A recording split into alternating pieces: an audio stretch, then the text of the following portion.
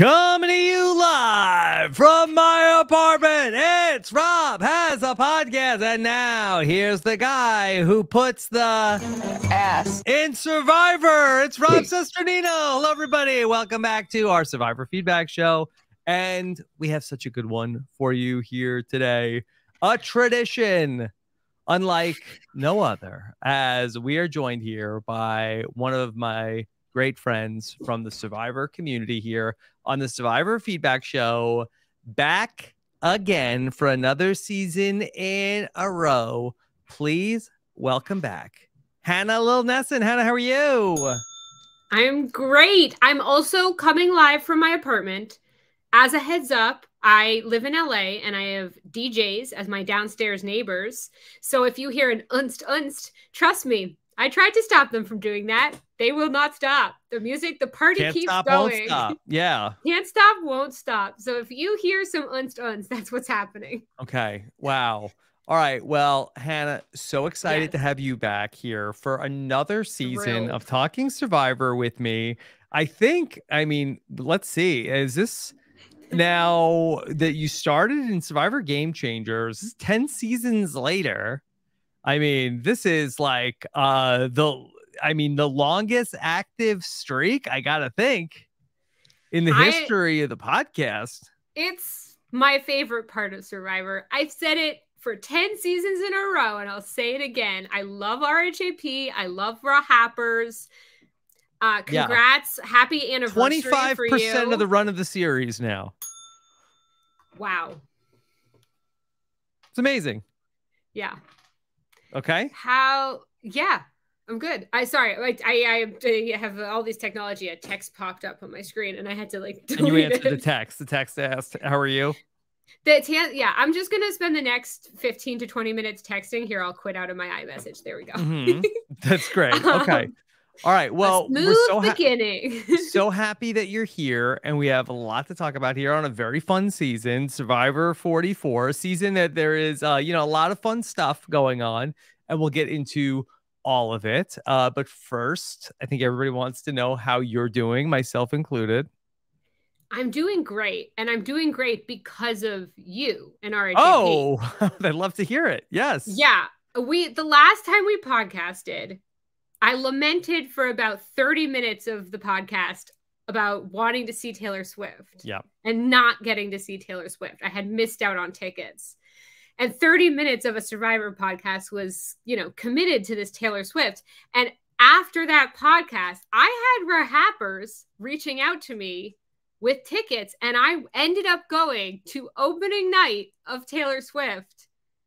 And so wow. I just would like to start this podcast with some gratitude. Keelan, Ben, Kenzie, and Michael took me to opening night in Arizona. 4 people. It was awesome. We were hold on. Sam Moore has a visual here. You brought a clip with us. Okay. All right. Let's see. What are we looking at here? Yeah, what you're looking at here is my 14-year-old self sort of taking over my excitement level. Yes. There I am in row 29 on the floor of the opening night of the Taylor Swift Eras Tour. If you click the little arrow to the next photo, that was my group. Mm-hmm. We had a wonderful time. We had brunch. We talked Survivor. We had a little pre-concert pregame in a lovely hotel in Glendale, Arizona. Yes. They were so welcoming, so lovely, all just really excited, both Survivor and Swifties. And you can keep if you click through, you'll get to Taylor. There she is. That's wow. Taylor Swift. That was my view. It was really special, and it's all because of RHAP. Yeah, well, that's so nice to hear. And I said the other night of Rob's podcast, this community is changes people's lives, and I'm so happy that people helped get you to go see Taylor Swift. I felt like I won a concert, I did win a concert, but a contest. It just felt. Yeah. I won a concert contest. Yeah, it made me so happy. It was 44 songs in 3 hours. If you're not familiar Survivor 44. It was Survivor 44, 44 songs by Taylor Swift. She, for those who don't know Taylor Swift, that's a hell of a show. It's a hell of a show. She really understood that people, you know, begged on podcasts to be at her concert, and she really delivered with quite the show. And Paramore opened up. Okay. As did Gail, but Paramore, you know, is my age group, so it was kind of cool. And yeah, a lot of the Swifties are my age. The only kids there were really kind of the young kids of millennial Swifties. But it was the best. And this for those. And does Taylor mind if babies cry during the concert? Did babies cry? Yes. No. When millennials bring their babies to concerts? No, they wore these giant earphones. So there were no crying babies, just really sweet children of the millennial Taylor Swift fans. Okay. Well, I'm so glad. And maybe you make another wish today. Yes, I'll have to think. It'll have to be also like 2 hours into the podcast. Okay, stay tuned. This is one of the few ones I've done with you that's fully live as well. It's real fun. Really, you know, we're like walking on a tightrope. Yeah, and I love the comments. We can see them. I know I focused too much in the past on them, but yes, we did accidentally coordinate our outfits today for those watching the videos. We're same tribe. A sign that we are simpatico, that we're headed into you know, being on the same wavelength. I hope so. I've prepared thoroughly for this. Good. Like always, I've binged the season in a week. I have, for those watching on the video, a whiteboard of the vote breakdown and a lot of different notes on this giant whiteboard. Yeah. I took this seriously. Okay. I'm ready. Did you keep with your tradition of that you don't watch the season at all? And then it comes up to like a week before the podcast, then you watch the whole thing. Correct. Yes, I did that again. Okay. And do you feel like that is the ideal way that people should be watching Survivor? Probably not. I think it's a lot of Survivor in 1 week. Yeah. It will affect your dreams and your thoughts when you watch that much Survivor at once. But I do think it also gives you a bird's eye view of what story is being told. And I think that ultimately Survivor is all about storytelling.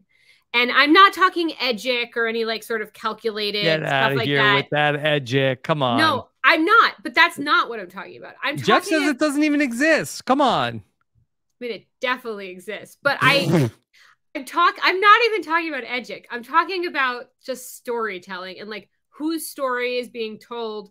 And when you watch it from start to finish, I think you have a bit of a clearer view of what story is being told. Whose story is being told, Hannah? Right now, it feels like the Tika story. Yeah. It feels like we're hearing Tika stories. And that it's the tale of a ragtag bunch of purple wearing, what are they? But not purple in the edit, if you know what I mean. Not purple in the edit. No. No. Purple in the clothing. And it feels like that's the story. Yeah. That we're hearing. Okay. Yeah. I think that we got that. I think that comes through even if you're watching the show week to week. Yeah. I mean, I think that there are definitely other big players involved, but that definitely, they feel like the protagonist to me. So I don't we'll see if they turn out to be the protagonists in the end. Yeah. I think you wrote in the chat if you want to know if you're slowed down or you're delayed. No, you're not. Great. You're not. Great. Okay. So I don't know whatever's giving you that impression, but you are coming through perfectly clear and in perfect sync. Perfect. Okay. Yeah, no, I enjoy my binge, my movie, my season 44 movie. Yes. It's clear when you watch it all at once. I'm sure it is week to week too, but I know we all talk about like how many advantages and stuff there are. But if this were a movie, it's like they've written so many like car chases in like one series of scenes. Like there's just so much. I watched it with my boyfriend Matt. and this was his first Survivor season. Not Franny's Matt. Yes. Different nerdy Matt who boy, plays D&D. that would be, what a twist that would be if we found out after the season was over that this was who your boyfriend was. That I am. Let's start the rumor on this podcast. But yeah, this was his first Survivor season. Yes. And what a way to start. I liked some of the twists. I felt like there were too many of others. Yes. I actually liked the birdcage. Here's a hot, maybe a controversial thing. I enjoyed the birdcage. I could do without the journeys. That's how I felt watching it at once. I don't think that people necessarily disliked the birdcage. I think that people felt like that the fake idol aspect of it was maybe like one step too far. But I think that the actual concept of the birdcage originally was fine. And I think that most people agree they don't really like the journeys, not the band and not the movie, but the Survivor twist, respectively. But you said you watched this with your boyfriend. This was his first Survivor season. Correct. As somebody who is a newbie to Survivor. Now, was he able to, because it's like two schools of thought, that I think a lot of people feel like, oh, new people will never be able to figure out what's going on. But I kind of feel like that newer viewers are sort of just there for the vibes and they're not really trying to understand what's going on so much, and they enjoy it. So is the question, did he enjoy it and was there for the vibes, or was he very confused? Yes. Great. I would like to put into context about how he understood Survivor, and then maybe 2 hours in, we can like bring him in to clarify. But okay. My boyfriend and I met playing Virtual Werewolf during the pandemic. Okay. So that's a game where it's like sort of like Mafia. There are werewolves and villagers, and it started out very simple. Is it anything like Dungeons and Dragons? He also plays D&D, but it's a little different. But when we started this game of Virtual Werewolf, there were werewolves and villagers. And then slowly we kept playing because everyone had nothing to do. And these nights went so like hours a night of this game. And so people started creating their own roles. The telepath, like all these like weird new roles, some in the original game and some not. So, but by like towards the end of us all playing werewolf, it was a completely different, convoluted, over too many idols in the werewolf game, basically. And so before we started season 44, I explained to him, I said, this is kind of similar. This is the show that I love, but it's like the end of the werewolf journey of the show. And so with that context, I think he understood what was happening. He was like, oh, I get it. I get that this is like, now there's like a all-seeing wolf that can also morph into this. Like, I kind of understand how this has evolved. And I mostly think he got it. But there was a funny moment when Josh showed Jam Jam his fake idol. And Jam Jam went, are those the beads from Tree Mail? And Matt, my boyfriend, went, what is Tree Mail? He asked me, what is Tree Mail? And I realized there maybe were some basic things that he might have missed. So like you said, he just kind of was along for the ride and was like, I don't know what Tree Mail is, but I'm going to keep pushing through. But I think for the most part, he gets the concept. Did he enjoy the experience? Did he say like, oh, this is good. Let's watch some more Survivor? I think he did. I've always told him he would like Survivor. I've always been like, maybe let's not watch my season, right? Because I like being able to tell you the stories of it. But this has made me want to show him my season. He's really into the survival aspects of it, which makes me think he would enjoy some real old school Survivor. He likes, there was one moment where they talked about getting the fire started, and he was really interested in that. And then they cut away to some game talk, and he was disappointed. It was fun to watch with someone. I didn't mean for my whole watch to be from his perspective, but it was fun to watch with someone who has never seen this show before. Yes. Okay. And well, it's good to get that background. Yeah. It was also especially fun to watch a girl in my archetype fall for a guy in his archetype, also with his name. We really felt like we got to be a part of the season in the Franny and Matt love story. Okay. All right. So it was like a little of like a art imitating life. Is Survivor art? Is Survivor art? Yeah. I think Survivor's art. I mean, have you seen the beautiful shots of, the underwater? Yeah, there's some real artistic moments. I think Survivor's art. Do you think Survivor's art? It probably is. I think that in the definition of art, yeah. Yeah, watching Franny and Matt, sometimes they would say things that my Matt and I have said to each other. And I know there's a lot of different things. Do you all eat Ethiopian food? We've never eaten Ethiopian food, but we have gone on a road trip. And that was one of their first things that they platonically planned together. Okay. Yeah, there's a lot of characters and things to like about this season, but I think the Franny Matt storyline, a nerd showmance, really got me. All right. Well, I know you have a whiteboard, and so I feel like that I would, be remiss to not ask you about have you broken down the game? Like what's on your whiteboard? Sure. Let's see if I can. Okay. Oh boy. Okay. I can tell that this is harder to see on my camera now. So I ran out of the purple marker did run out of ink. So Tika is blue, but I wrote down everyone's name by tribe and then who they voted for to try to figure out this double split vote, one fake, one real, and then what advantage they have. So this is all about this week.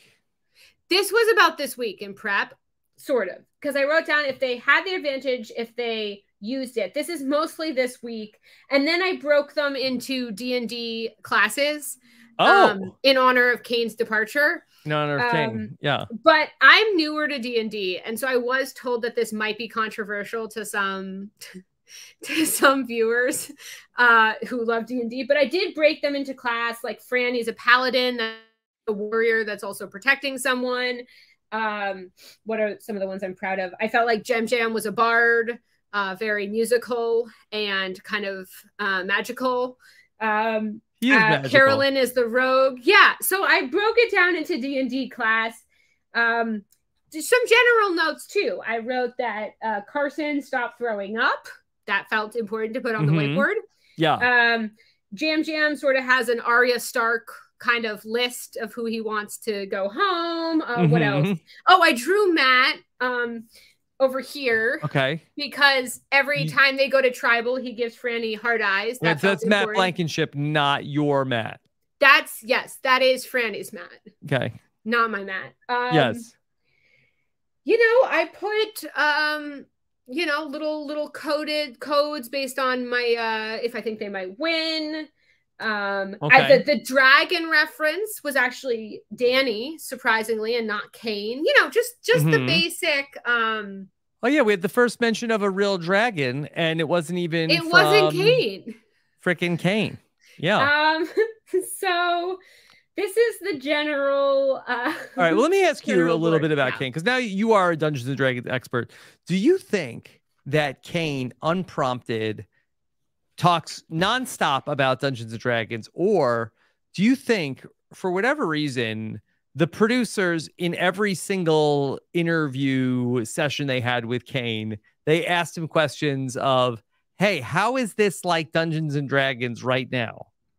So before I met my Matt, I would have said this is producers pushing it. Of course it is. They're asking him.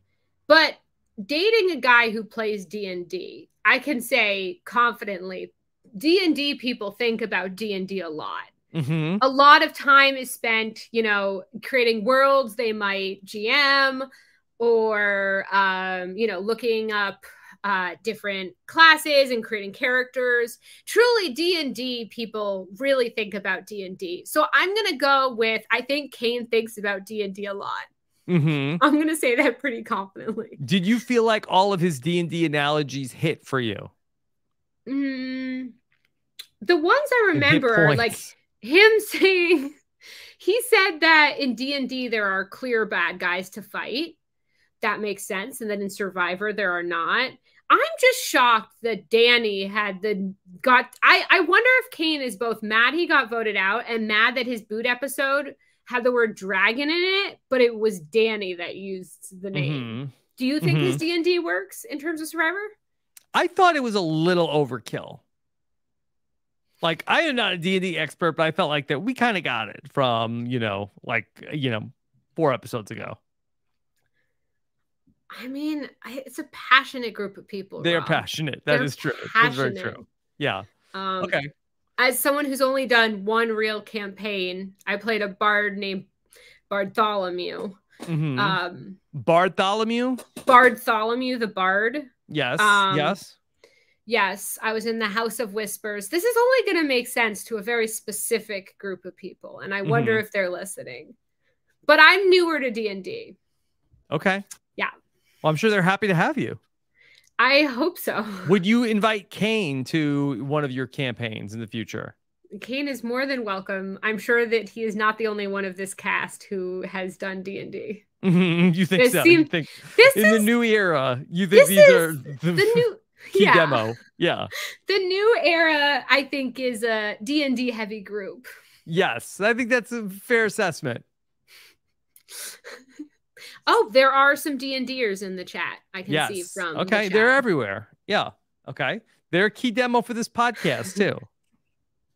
Welcome to all Swifties and D&Ders. I hope you are satisfied. Those are the big two. And there's a Venn diagram and there's a lot of overlap also. I hope between the two of them.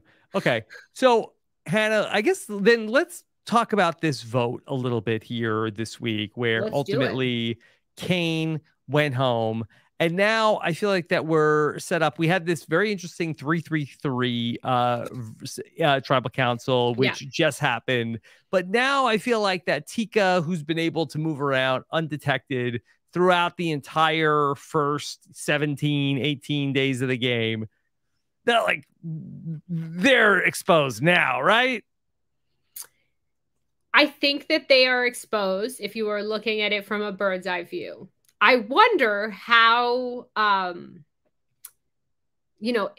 meshed Jam, Carolyn, and Carson are relationship-wise and personality-wise. I'm curious if they'll be able to pull off this plan in which they then go to Ratu. And I keep wanting to call them Roku, like a Roku machine. Yeah. And if they are... How is Ratu like a Roku? How is Ratu like a Roku? They're a machine. They get things done. But I wonder if they'll be able to go to Ratu. They don't really work that great. But if they are able to go to Ratu and be like, look, Franny, Danny, these are big threats. I wonder if the new dragon wing that was Ratu with all these advantages will now become sort of the challenge beast of Franny, and Danny played an idol. If they'll be able to sort of still move the spotlight over to them, I think it's possible. They're not hidden anymore. They're not this weak, helpless Tika, but I wonder if socially they'll be able to navigate it. So Hannah, do you think that the Tika tribe will fulfill the prophecy of Will Wall and be able to deliver ultimately on the perfect pendulum strategy? Oh, Will Wall. I was going to bring up Will Wall, but I wasn't sure how. I wonder if they will socially. What, he's not canceled, is he, Hannah? No, I don't think so. Oh my God! No, please, Will Wall's lovely. Please. He came up on the B&B this week for having his occupation be a professional high school student. Will's lovely, but they will play this clip of us saying how he's not cancelable if he does one day get canceled. Oh no. Oh no. I wonder if they'll socially be able to do it. I mean, they're not hidden anymore, but we do have Carolyn still has an idol. So that could help. Yeah, I'm really curious if Carolyn and Carson will feel threatened by Jam at some point. We've heard a player like Brandon claim that Carolyn just listens to Jam Jam. I wonder if that sort of perception might start to irk her. I'm curious if they'll both be able to stick together and be able to hide. Yeah, I do feel like that if you're sort of like watching them from home, it's like, yeah, the move is now this week to be like, hey, Lauren, Jamie, you know who we should get next? Danny, let's go. But I just wonder, like, are the players in Survivor 44 just like, are emotions really just left at the door?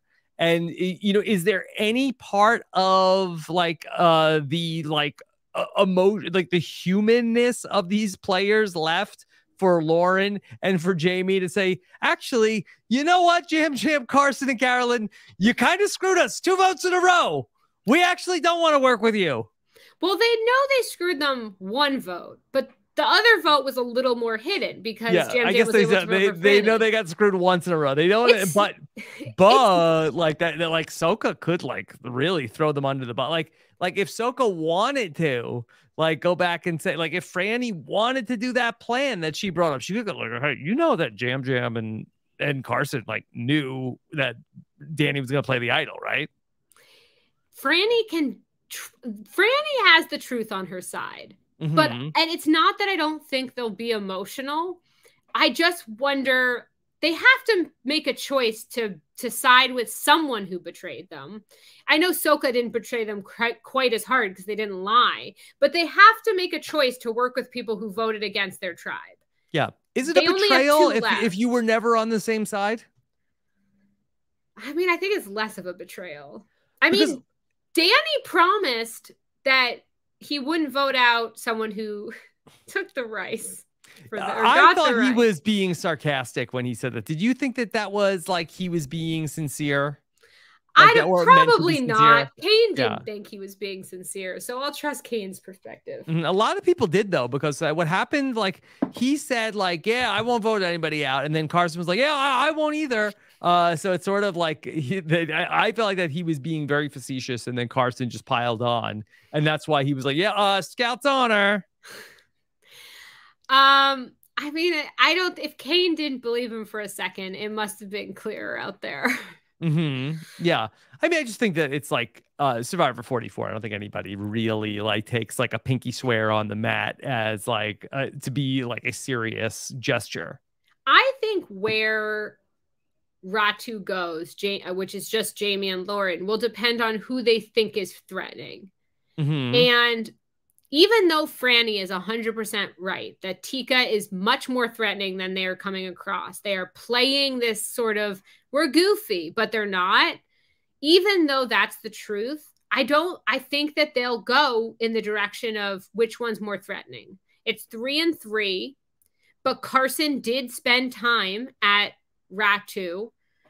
And so I think Franny and Danny potentially might seem more threatening to Jamie and Lauren than Tika, even if Tika is gaining this momentum. I think that is a way that it could happen.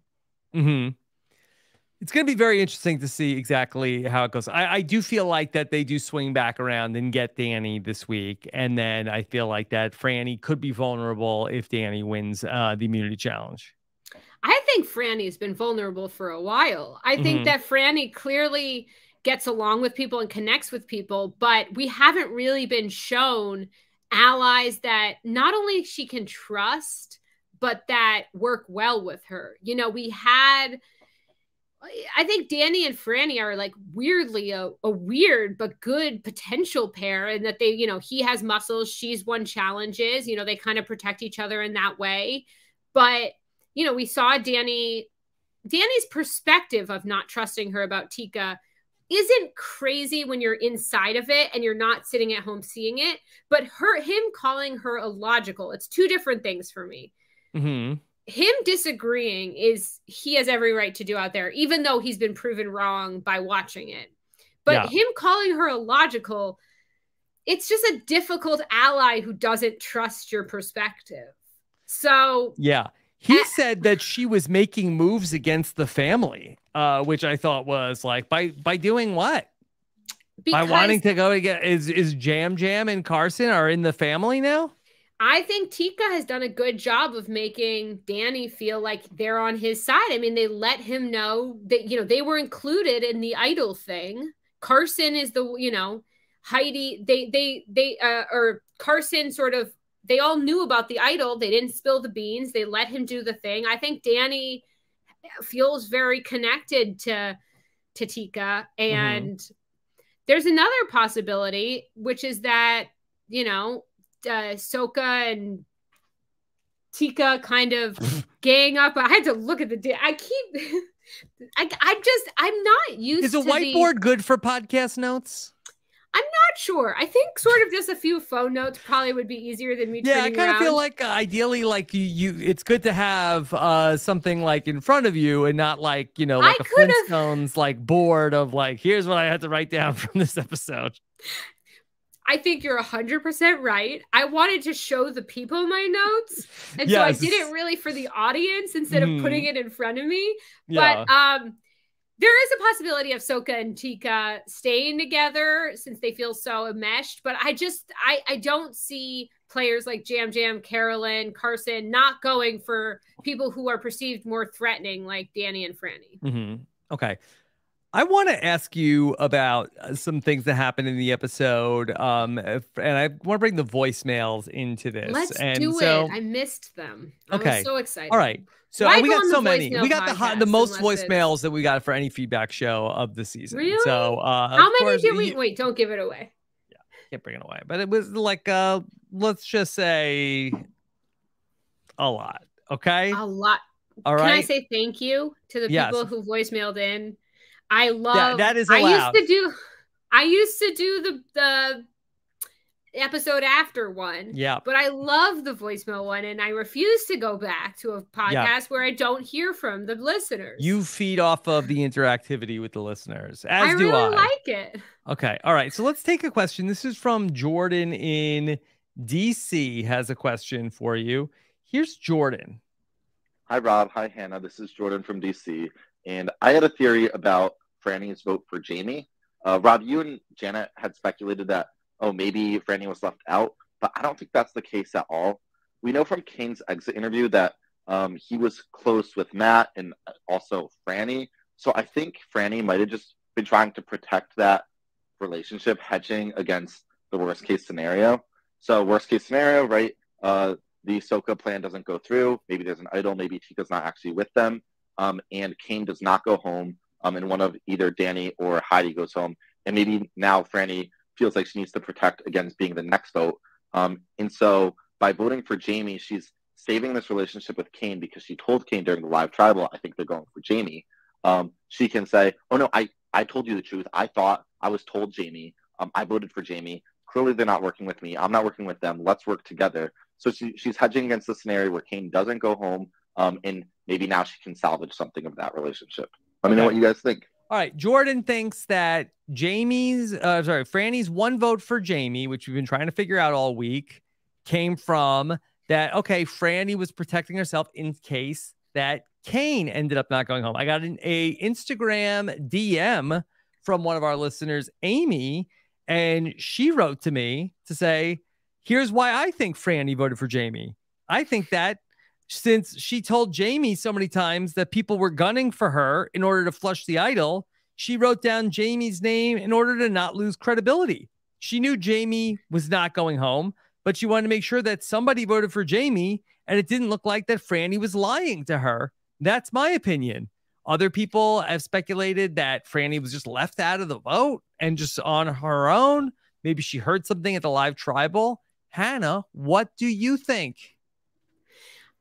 So a couple things. First of all, I originally thought that it was part of a second split vote. I was like, oh, they both split the votes. But then when you look at the breakdown, like you've discussed all week, it's one vote. It's not enough to be a split vote, or else, you know, Heidi would have gone home. I think that Kane's closeness to Franny, Franny doesn't seem like the kind of player that would be afraid to tell Kane if he survived the vote somehow, hey, you were going for Soka.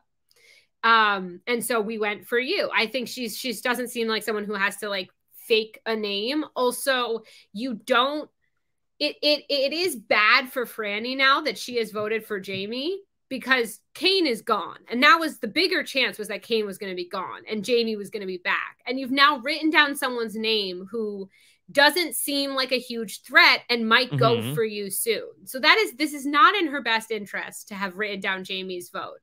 And so more than likely her closeness to Kane was evident, and people were probably afraid that that was going to affect the security of the vote. And so the idea that she was left out of the vote is not a reflection on her intelligence or strength. She's still all of those things, but just an evident close relationship. I don't think it's in her best interest to write down someone's name who could easily go for her, especially someone who, from watching it at least, is not as threatening and might be able to get the steam.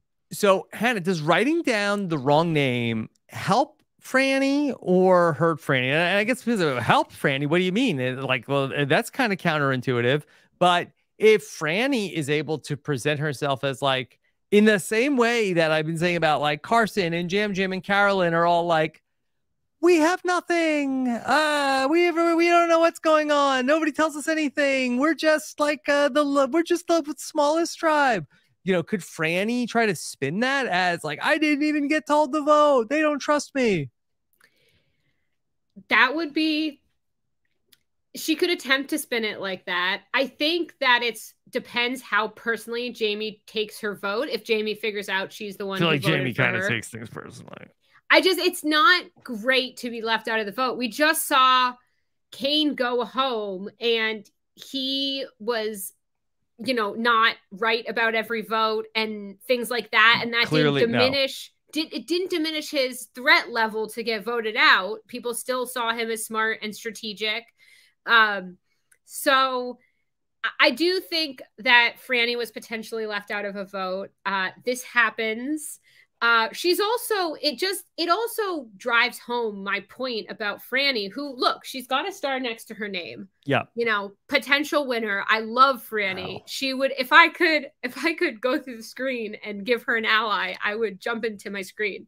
But I do think she's in a tricky spot where, I know this is called like the game without alliances, but I think we have some pretty strong alliances and people who have people they. Who called it the game without alliances? In the promo. Oh, she said that Jamie said the era of alliances are. Oh, is it the era of trust clusters now?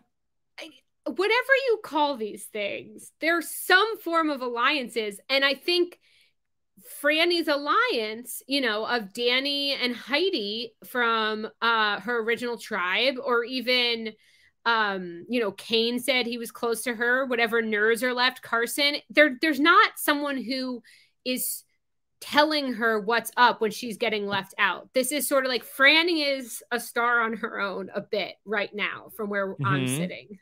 She's going solo. She's a solo. She's a pop singer. Yeah. Okay, well, let me ask you this question then. From Mikey, who wants to know. Also, thank you from DC. That was great. Yes. Okay. Mikey wants to know, does Franny have a path to the end? She's been beasting the comps, but does she have a viable path? And you put a star next to her name, so obviously you think she might. I think that her path is less clear, but like I said, it's about the storytelling. And there could be a story in which Franny comes out on top. It would be a story of less alliances and more deflecting,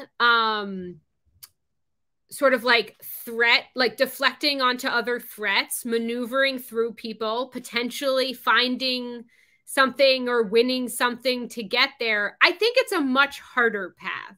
At this point, I think she's a dark horse just because she's so threatening and doesn't seem to have people that are as close. I mean, we've got pairs. We've got trios. You know, Danny and Heidi have been together from the jump. The Ratu, oh God, this board behind me is really the worst setup. The Ratu girls super close. We have, you know, the Tika 3. There's a reason why couples and pairs and trios are so threatening. And Because they're trust clusters. They're trust cluster voting block alliances. Okay. Well, in the fan fiction, let me tell you, like the path for Franny as Please I see do. it. Okay. And I love it. I want and this maybe to happen. hypothetically, okay, Danny ends up going home. Danny is like considered to be a threat, and that we see Tika swing back over, and this week they want to take out Danny. Okay, now Franny is at the final 7 in this scenario. But what do we see in Survivor all the time, especially in the new era? Okay, here's Tika all of a sudden, and they're all feeling really good. All right, we made it so far. And then they start looking at each other. What if Carson starts thinking like, hey, you know who's in my way? Jam Jam's thinking, you know who's in my way? Carolyn. And then, like, what if Tika breaks up? I mean, is that so crazy? Or what if it's 4-3? If Franny and Heidi and the Ratu girls look at each other and go, Tika. Yeah, this is the last chance. There's 3 of them. Look at them. We didn't worry about them. And this is the last chance that we outnumber them. Let's get them. Let's get together 4 women and let's take out Tika. But the other thing that I think is also an interesting storyline to watch, and tell me if you think this is, I'm putting the cart before the horse. But here we have Franny has won 2 immunity challenges, Hannah.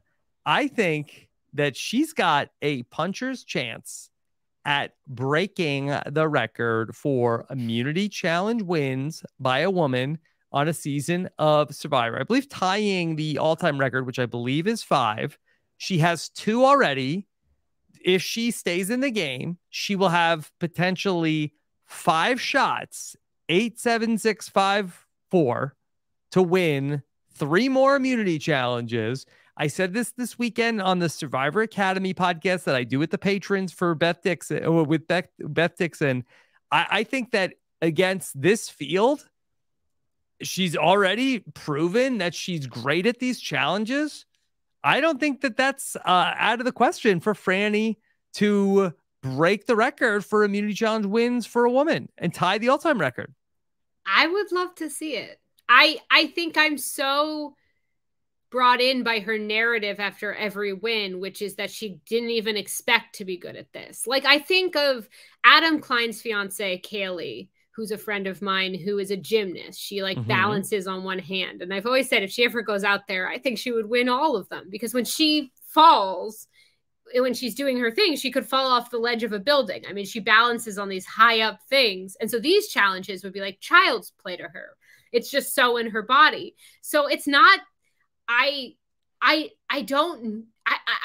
conflicted if that could happen, just because Franny keeps telling us this is such a shock. This could never happen.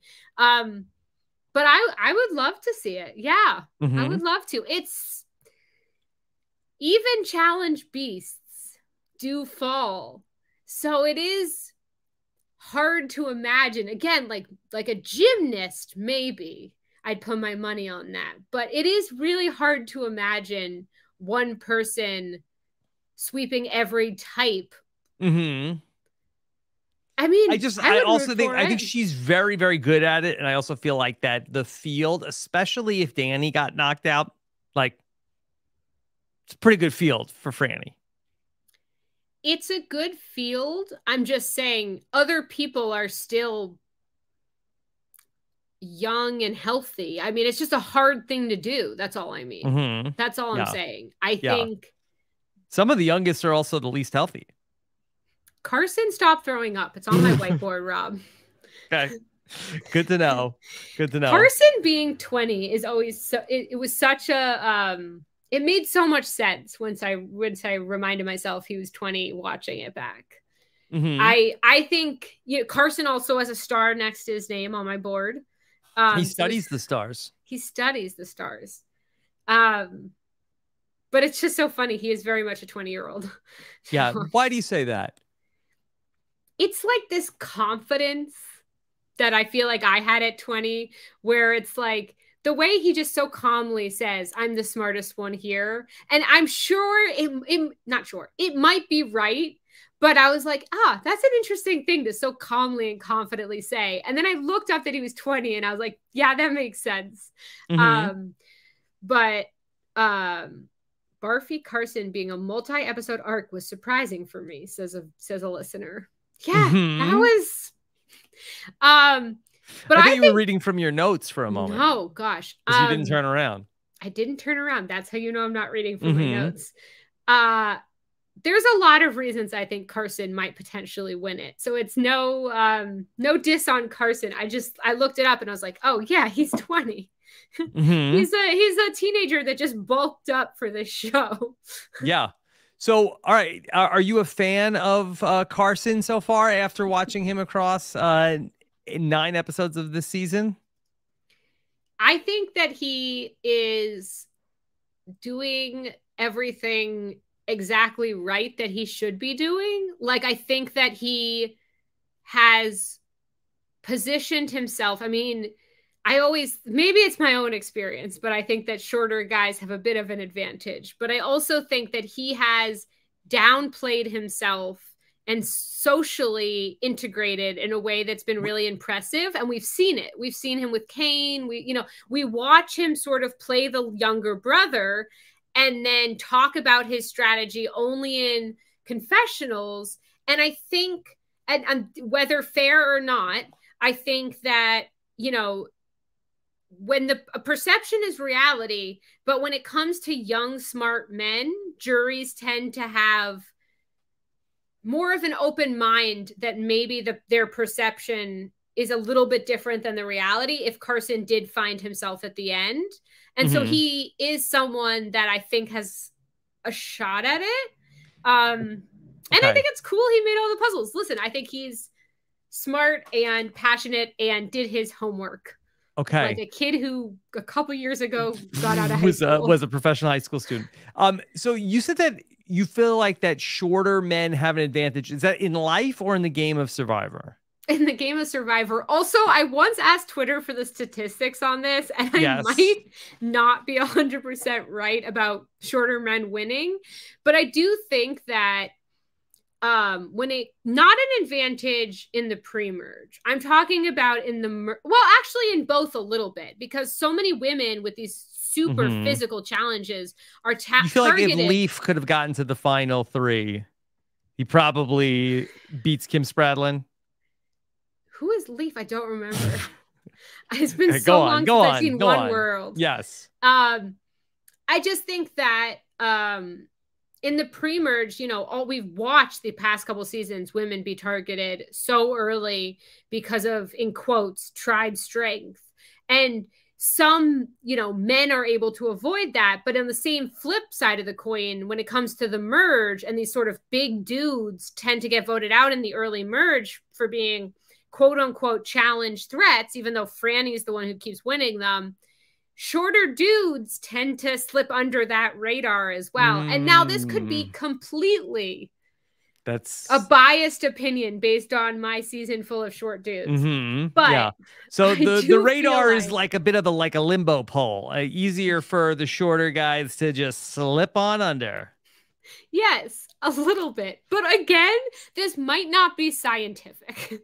Okay, so we're just throwing some spaghetti at the wall. Maybe we'll do some research later on and see if we can get into this. And then does height play a factor? And short, does what? Do you think height plays a factor for women? Well, before I get into that, I will say the winner's height is a mixed bag for men on average height. I have looked into these statistics. This jury is ascending height order so far. It's a tall jury. Matt, Brandon, and Kane. It's a tall jury. Do tall women... I guess the tallest women... Men's average height tends to be slightly taller. It's possible I'm focusing way too much on height, and someone's going to be like, Hannah's 10th season, it's just 10 too many. She's now taking out measuring tapes. All right, forget it. All right, then we'll we'll go on to something else. Okay. All right. How about this? All right. So you say that short men, especially in the finals, could do particularly well. But then Patrick has a question that maybe goes in the opposite direction. Here's Let's Patrick. hear it. Hey, Rob, how you doing? I have a really important question for you, and it's more of a situation that I would love you to break down. I think that Danny is a GOAT, and I don't think Danny has any chance of winning the game. And here's why. I think Danny's the guy on the tribe that actually everyone hates. In this episode, we saw that he got a really heavy villains edit. But if you were paying close attention, you would have seen some other things. First off, he wasn't interacting with the tribe when they were having like special emotional friendship hour. And you saw that happen twice. Additionally, the thing that I was kind of turned off by was I was trying to figure out where this hatred from Lauren went. I think Lauren might just actually not like him. And then that caused Brandon to also kind of dissipate this macho man alliance that we saw happen and take place at the sanctuary. So what do you think? Do we think that Danny is a GOAT, that if he makes it to the end, there's no way that he can possibly win? I think in the past we've kind of seen that the producers have bolstered these like big muscular heroes like Xander to make us think, and Jonathan, to make us think that someone big and beefy can win the game, when in reality they probably don't stand a chance. So what are your thoughts? Would love to hear you guys discuss this. Okay. All right. Thank you for calling in. All right. Couple of things there from Patrick. One, is Danny, could he potentially be a GOAT? I don't know if I agree with everything that Patrick, all of his reasoning as to why Danny might be a GOAT, but let's just start with the question of, do you think Danny actually might be a GOAT? I'm gonna take a step back, and now listen. Both my short nerdy guys do well at the end, and this is probably colored by my opinion, and that and would be the tall kings do well at the end too. Oh, that what I'm about to say, a fair critique would be that it's colored by my own opinion. But I think in general, we overuse the term GOAT to such a crazy degree. Like, it used to mean someone who's just unlikable and does nothing, and like sort of Will from Worlds Apart, who's not strategic, not physical, but like is really disliked. But I think that someone not playing a good social game like Danny, or basically anyone that becomes a losing finalist, just because they did not win does not mean they are like an animal being dragged to the end. So I know that this might be a rant that is very specific to like a losing finalist experience, but I think we are overusing it, just like we're overusing like the term love bombing in the dating sphere. Just because a guy or girl, can you love bomb on Survivor? I'm sure you can. Listen, love bombing exists. People say way too many lovey things to get you attached and then never meant any of them. But just because someone gets excited about you in dating and says a bunch of things doesn't mean they're love bombing. It's an overused term. So I just think I would question the first thing that we, just because Xander got to the end and did not socially have the perception to get the votes does not mean that Xander suddenly was this GOAT that got dragged to the end. Okay. So I would like noted. I just fully think we overuse this. And I know that's biased with my own opinion. But in terms of Danny, I think plenty of people could beat Danny. I don't think he's this unbeatable person.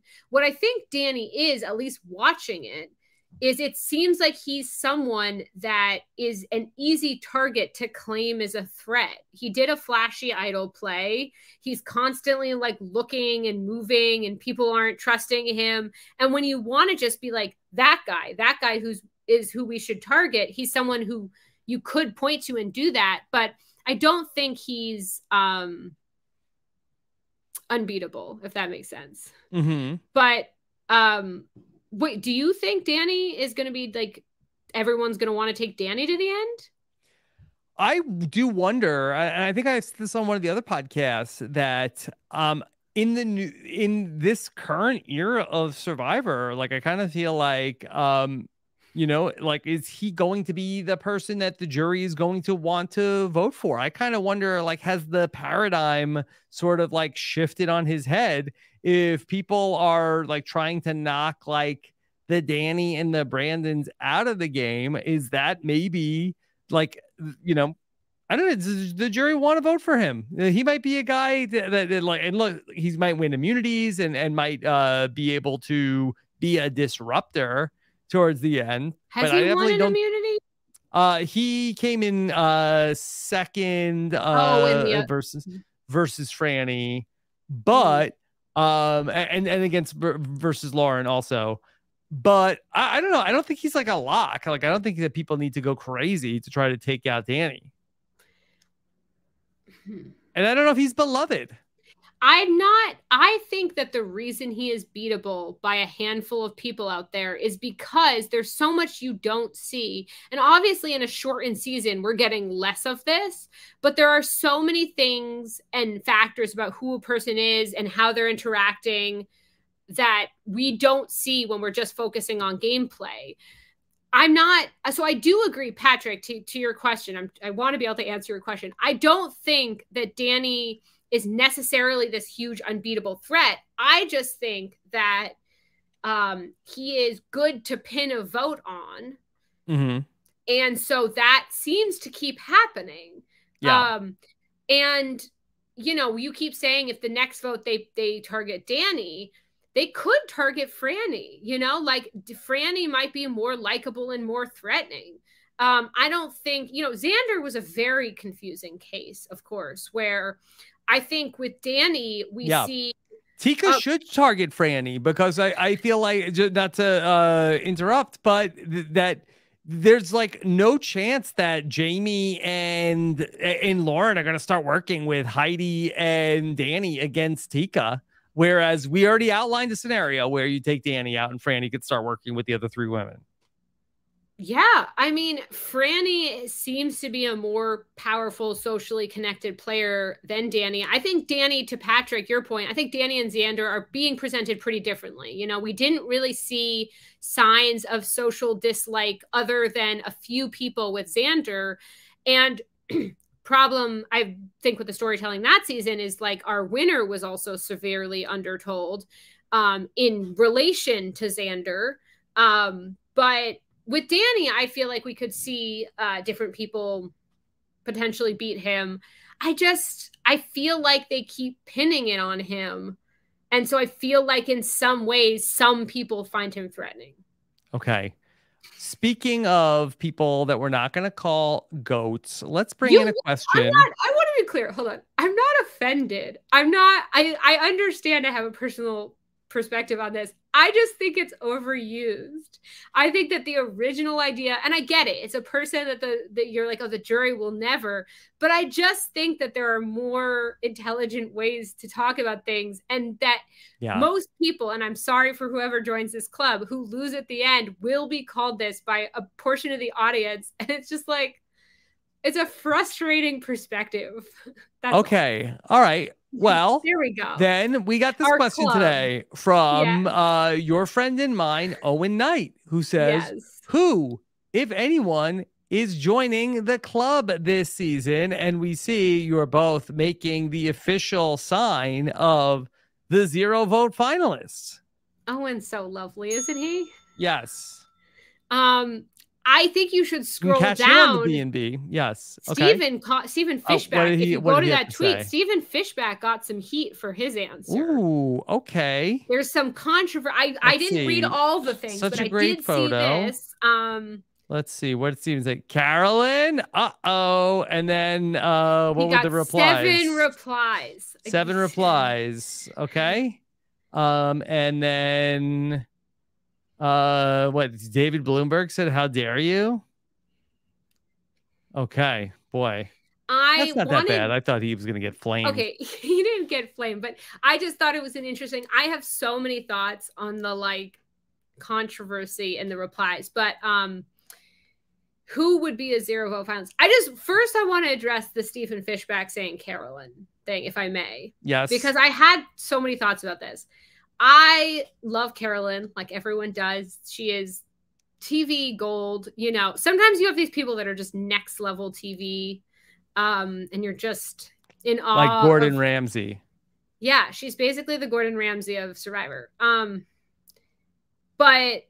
And every expression being so transparent. And it's also very clear to the audience that Carolyn is so aware and so intelligent about what's going on and making moves and doing these things. And I think I fully understand the hype. And I am a part of it. And I think it could go either way. I think either, you know, the Carolyn reveals herself because she's sort of been hiding behind this mask of goofiness, or we've seen multiple instances on the show. We saw the Bro Alliance ignoring her, and then we saw Brandon, a confessional from Brandon, saying into the camera that Carolyn does whatever Jam Jam tells her. And I thought these are two instances in which we are seeing insight into some of how this Broy jury might view Carolyn. Yeah. And so I am good point. I'm really hoping that, you know, Franny's and all these people who are seeing her more for who she is apparent out there. Perception is reality, though. And if the perception is that she is confused, what I was saying about Carson, I think a character like Carson gets more of the benefit of the doubt from a jury than a character like Carolyn. She has more of an uphill battle. Steven in the comments says, if Carolyn makes it to the end, she's winning. I refuse to believe otherwise. I really hope so. You know, we saw Marianne, you know, be cool and herself and weird and do it. I'm just preparing the listeners for the possibility that because perception is reality, some of the perception of Carolyn might be not accurate, and therefore the possibility of her being a losing finalist is not 0%. And I do not want her joining the club as Stephen predicted, but I'm just saying it is something like that could be a possibility. Can she pull a Gabler and explain her reads? Boozy 703.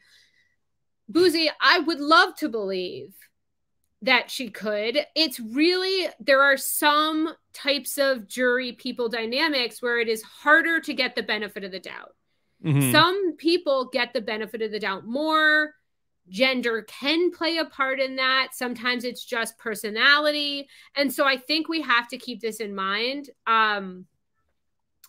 When it comes to Stephen Fishback's tweet, which I have now discussed more than the question itself, which is that who is the 0 vote finalist? It's interesting to me.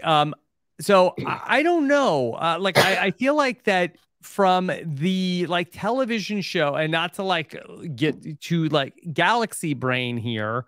I mean, would they show us so much of Carolyn being misunderstood? And then showing us, so much of how Carolyn is actually seeing the game, only to have the jury deliver this truly unsatisfying result potentially, where they don't see what she's doing. And I don't know. I guess that's kind of been the story, but I also feel like I don't think do they want to make the audience so mad? I mean, Gabler Cassidy. Yeah, but I don't think that we saw all of Cassidy's we didn't see Cassidy talking throughout the game anything like Carolyn, where she was talking about how people don't they don't believe me. I'm telling you what's going on, and they think I don't know what's going on, but I do. We didn't get that as a story. And I hope the listeners understand, I am so torn, and I could totally see your perspective, and it might be true. We've seen so much of people not listening to Carolyn, and I just, a small part of me has a fear that we're going to watch that play out. It's certainly a possibility. It certainly could happen. I think she's more likely to lose in the fire than to ultimately get to the final 3 and be a 0 vote finalist. To answer Owen's question, I think we definitely have other contenders for joiners of the club. I think it really depends on the combination. it's a hard and not an appealing club to join. I am a part of it. So I mean, no offense to this, but, you know, we've seen, I don't quite, obviously watching it back might be very different than the experience of actually being out there. But someone like Jamie has been she's just been so present throughout the season. But, you know, the story hasn't really given her credit for the things going on and sort of has made her like the punchline in sometimes. So I think that's definitely a possibility. I'm just going through all the people. Can I just weigh in on that? In a lot of ways that Jamie has been the anti-Carolyn, where that we get confessionals from Jamie where it's like, oh, they don't even know, they don't believe me, I'm the most valuable player out here, and it's like haha, like dodo music, like edited for comic effect. But we get like similar sentiment from Carolyn, and it's like, oh, like Carolyn is right, like and maybe it's because we know that Carolyn actually is right, and some of the things that Jamie is saying are she's talking about her idol. It's stuff like you just said, sorry I interrupted, but like music, perspective, who's like right in the moment. I say this with a heavy heart. I mean, if I'm just going through, you know, the people, like, you know, Franny, I think has a big shot if she's able to find a path. Danny, I don't know, might be, but it would be harder. Heidi and Lauren, we haven't, until the past couple episodes, haven't been a big part of the story. So it's just, I'm just looking at everything through a storytelling perspective. But I don't know. Do you have any other? I mean, that's the only person. And, you know, I do think that may I read Carson wrong, but I don't know. We've seen him connect. Sorry. I think, you know, I think Heidi, there's a scenario where it could happen where people are upset with her. You know, you know, we don't know. There's a lot of game left. You know, Heidi's been given weird credit lately for like the actual name each episode, but you know, I keep calling it the wrong thing. It's not the stolen vote. It's the control vote. Control vote. The control vote, not the gotcha vote. I don't know why I was gonna. The control vote was so odd, and then I've liked hearing. You know, we hear more from the people we haven't heard from the past couple episodes. I just think usually in a storytelling perspective, we want to know why the people from the final three got from start to finish. And that would be a little bit harder with Heidi or Lauren. But I see what you mean about Heidi. Okay.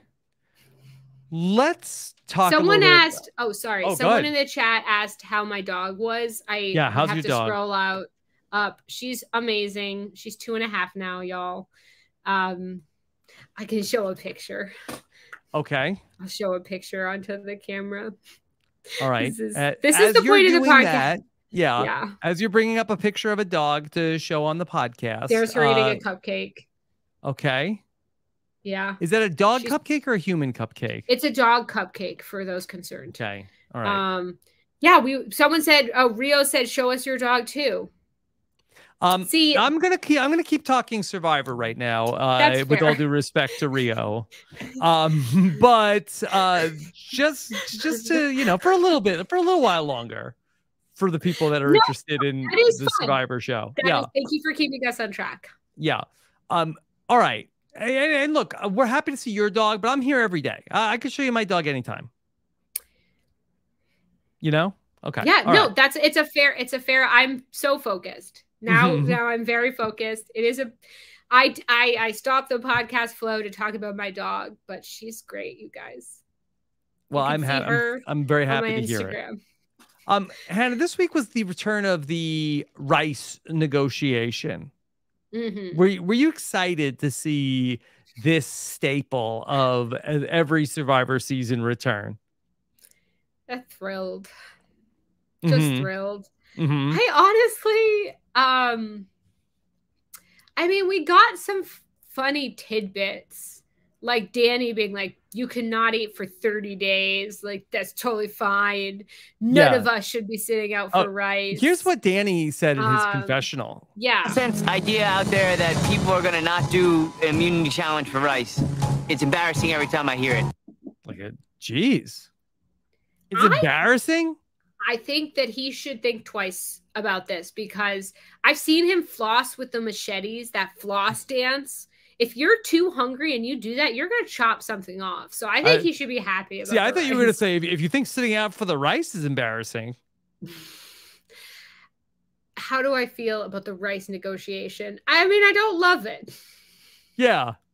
I don't think it's that great. I think that there's got to be a more fun way that they can earn rice if that's a part of it. I want to see everyone get to vote and everyone get to compete. Maybe I'm an old lady like that, but I don't know. The votes, the past, like the couple where everyone gets to vote are so much better. And I feel like I want Franny's win to be because she beat everybody. Unless I know the kind of other side is, you know, they used to bribe people with food to sit out. Yeah. That to me is a little different. That's like a temptation thing. Right. Well, Hannah, this week, so I've been doing a series called The Burning Question this week, where I do like a deep dive into one Survivor subject. And I talked about sort of like the evolution of how we went from the eat or compete idea, which I actually got called out just now on Twitter. That I actually said the first one was in Panama, and it turns out it was in Guatemala. But that we used to have like eat or compete, and Jeff would ask everybody before the challenge about how, all right, who wants to play for immunity and who wants to eat today? And you had like a classic temptation of, do you want immediate gratification or are you working towards your long-term goal of winning the game and voting people out? What's it going to be, everybody? And then if for the poor souls who chose to eat, Jeff would drag you to hell. And it would be like, how could you have I guess you feel so comfortable. You chose to eat. You're selfish a-hole, aren't you? You wanted a pizza today? How could you do this? You let everybody down. And they would make you feel very badly. And your allies would be like, yeah, whoa, man, that stinks. Why would you do that to us? But now, after Angelina, like we flipped the reward structure around to now be, all right, who's going to be a hero for the tribe today? Who's going to hook everybody up with some rice? Who's sitting out? And then people are like, all right, I didn't want to, but everybody, you know what? I'm going to take one for the team today. Like, oh, thank you. Thank you for doing that. Thank you for sitting out of the shows. Like, what are we doing? Yes, Angelina, the winner of David versus Goliath, does bring up a really good point. Wow, you completely skipped Mike White. Mike White. This is a pro Mike White podcast. No, Hannah. Please do not make me. I am so pro Come Mike on. White. Come on now, Hannah. The co-winner of David versus Goliath, Mike White and Angelina. Yes. Okay. Come on, I'm a huge Mike White fan. White Lotus. Are you a fan? All day. Yeah. Oh my gosh, of course I'm a fan. Okay. I think, you know, he who must not be named is lucky that Mike White decided he didn't need $1 million at the end. Yes. But yes. So we had a temptation thing on Millennials versus Gen X, which I'm sure you know from your deep research into the temptation versus play. There was no berating of Will Wall or Zeke Smith for taking the temptation. Zeke even said to me that it was a way to solidify with his allies that he trusted them and felt safe. And so I think that it did evolve past temptation / berating or challenge. It did that naturally. We didn't need this sort of team rice thing. It had already evolved. Personally, I promised myself before I went out there, I would never sit out for a personal food temptation, even if I did not think I would succeed in the challenge. I just really hated the idea that I would sit out and then get voted out and just always wonder. But there's been a lot of an evolution. My Matt, not Franny's Matt, pointed out that he had seen some clip of someone in an old school season of Survivor getting sick, and Jeff Probst sort of said, you know, you asking to be voted out because you're sick is so terrible, and sort of berating him for that. And then now we have, you know, Matthew rightfully is praised for hanging in as long as he did. So I think there's been a shift in some of the... Hannah, this happens. At some point along the way, Jeff evolved from the dad to the grandpa. And I think that, you know, your dad is tough. Your dad is like, what are you doing? Like, yeah, how you're quitting? What is wrong with you? And then, you know, grandparents, they want to spoil the kids. So I think it was maybe over like the COVID break, but Jeff went from, you know, he's the contestant's dad to he's their grandpa. Interesting. I always just think a fresh take. This is super. I always just think of Jeff as like an alien that's fascinated by humans. Yes. And he wants us to explain what regret feels like. Yeah, that is a good point also. I think I have some evidence in your favor here. This is going back from at the tribal council. Jeff asked the contestants about what was it like to get the rice? As soon as we got that rice, we were different people, right? We felt human again. Yes, it changed us. Wow. And it made us even hungry. Wow. Okay, wow. He's So you were hungry and then you ate. Wow.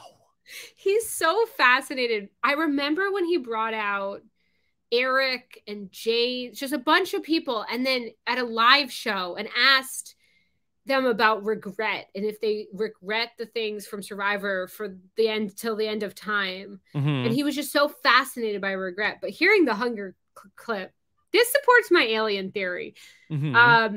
The Philippines medevac quit also seemed like it should have been a medevac. She looked worse than Russell Swan. Right. Yeah. There were parasites. There were different things that we're re-looking at. Sorry to the chat. I think when you just start reading a comment, I think maybe people either listening to the podcast might get confused that this is not you are reading from your notes. Like, I think that you should say like, this person in the chat says... Yes. And so I just would like to clarify then any previous things I said that you did not like.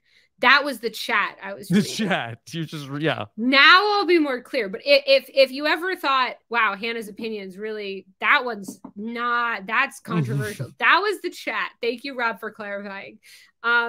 Next time I'll call up the comment. Thank you for the, just kidding, chat. I love I'll put it on the screen. Or the rice. I don't love the rice negotiation. I feel, though, that, you know, I feel like the people that sat out kind of looked at the challenge, weighed their options, their safety. No one was tricked by this idea that you would be safe. I explained Brenda in Fans versus Favorites giving up her family reward and then getting voted out to my boyfriend while watching, and he was really upset by it. He didn't like that people lied about not voting for the rice sit-outers and then voted for them. Oh, okay. He was not a fan of that. Okay. So did he feel like that Danny is a villain after that? I think he did not appreciate the lie. He felt like it reflected poorly on Danny. Yeah. Okay. Got to be careful. All right. Why? Wait, what are you careful of? What did you do? You're going to lose the audience when you lie like that. Oh, the audience. I thought you meant the podcast audience. I was like, what are we doing? No. You're that Danny has to be careful. Okay. All right. Let's see what else do we want to how about this question? We got a really great question from one of our listeners. Your mom. My mom. Hi, Hannah. Hi, Rob. Love your marathon podcast. My question is, who do you think will win this season? I am betting on Yam Yam because he is such a fun character. Kind of reminds me of Hannah. Oh. Also, I like the storyline that he always gets the people who voted for him. My other question is, why would the producers allow people to get back onto that slippery rock? We already lost Matthew, who was really a good character. Anyway, can't wait to hear your responses and continue to listen to your fantastic podcast. Thank you so much, Liz. So, I'm with Liz. Like, why are we letting Why the are we contestants? I screamed at my TV. I have like almost. I feel like there's so little support on this. People are like, you can't police what the survivors are doing. Why You not? can police. They police, just for the people listening, they police how far away you're allowed to walk, when you can't walk, when there's a walk going on. They police things. They could have policed people from not dying on their rock. Yeah. There used to be like a little sign that says no tribe past this point. Why can't we put that on the rock? No tribe. Yeah. I was not happy about the rock jumpers after Matthew's untimely demise. I agree, Matthew was fantastic. Jam Jam is just really. Do you identify fun. with Jam Jam? Is it that your mom said that Jam Jam reminds her of you? I don't necessarily. I would be honored, but I don't necessarily think I was as sort of like he and great as Jam Jam. I do think my mom was pointing out that the people that betrayed him, he then got out. Took it personally. I don't think take it personally. He has a list, you know. Is that what you did? Did you have a list? I had some people that did not include me in votes and things that I sort of, you know, I said that everyone who betrayed Michaela, I would put on the jury, and I did. But you know, I just think he's a really fun character. I'm honored my mom thinks I'm like him. We've heard that Jam Jam has a star next to his name. It sounds like everyone does from the way I'm talking about it, but it's really, I have 4 stars next to my potential winner picks. But Jam Jam's star is made nervous for me by the fact that people call Jam Jam a threat. Like, I think he will have a hurdle in getting to the end. I mean, what do you think? Yeah, I do think that Jam Jam of the Tika 3 does look the most like that he is the person who is calling the shots if the Tika 3 is exposed. So they've sort of like, we're under the radar just as a group. But I do think that now that there is going to be a little bit more of the light of day shining on them, I do think that he will rise as the threat from that group. So I do think that he has a struggle in terms of like his threat level, but I do feel like that if those 3 got to the end, I do think that he would be able to like just wrap the jury around his finger. He's good. He's so funny. He's also so funny. Like, I think it's such a tricky skill when your name's been written down or you've been blindsided to come back and not be angry, but there's a balance, because if you're too nice, people think that you just don't know what's going on. And he has this hilarious skill to be like, you assholes. Yeah, but and they love it, like Jam Jam. They love it. They love it. Like, he is just so like has such good comedic timing. He's so good. He's so great. Imagine there was like a bunch of people, and I was like, I don't like you. And they would all be like, we hate you. Jam Jam go up to them and say, I don't like you. And they're like, we love you, Jam Jam. Come on, you're the best. I love the way he's just like, I don't know when to stop talking. So here's all my thoughts. Oops. Like, he's so funny. Who's your winner's pick, Rob? I'm sorry. I interrupted, but I'm just so there's a whole bunch of people that don't like me because I didn't say enough good things about them, let alone if I actually said bad things about people. Who is your winner's pick, Rob? Before the season, it was Carolyn. And so I guess I felt like that Carolyn, I felt like had the authenticity that we and sort of like the in that it's a great pick. Wow. Yeah. And that was my thought with Carolyn.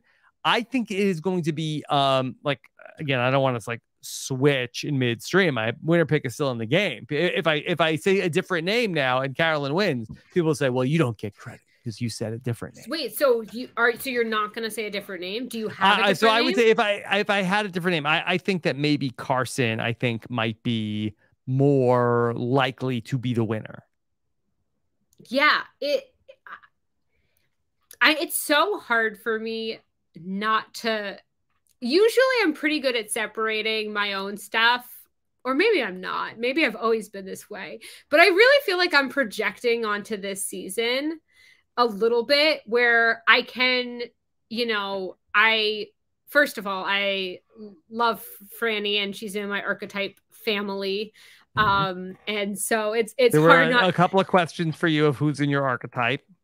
Definitely Franny. She's wonderful and I am rooting for her. I think the other thing that's hard to not project is just this fear that if Carolyn and Carson are not up against Jam Jam and they're both given the opportunity to reveal that they secretly were the mastermind, even though Carson seems sweet and just like your little brother and Carolyn just seems goofy and confused, that the benefit of the doubt will be given to the guy who is smart over the woman who is slightly like weird. And I mean that with all the love.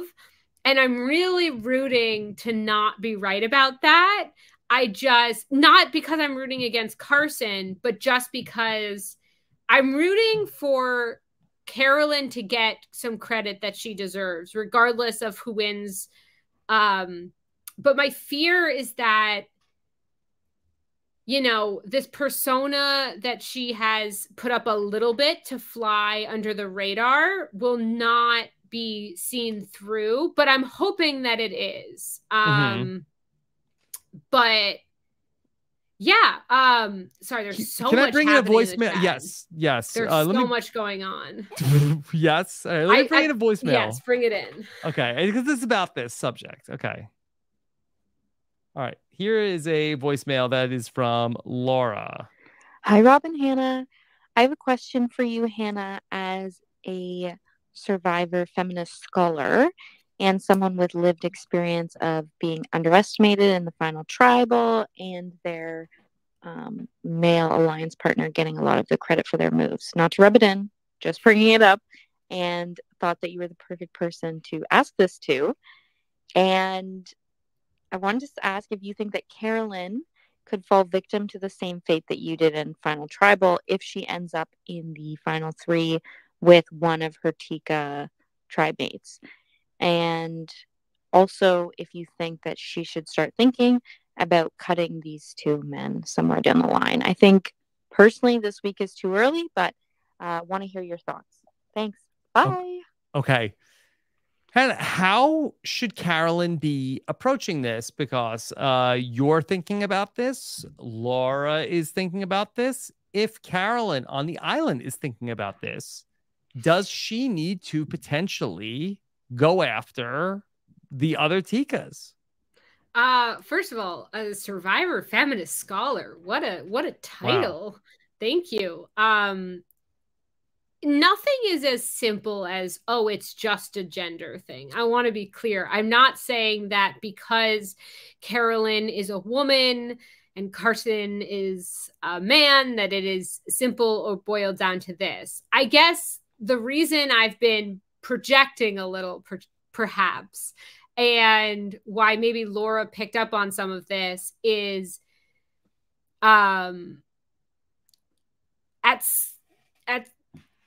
at some point, Carolyn has to understand that the perception will become the reality of how the jury's seeing her. And we know that she has been a force strategically, that she has been right strategically. And, for example, Brandon saying she just listens to whatever Jam Jam does. We know that's not true. We've watched her blindside Jam Jam.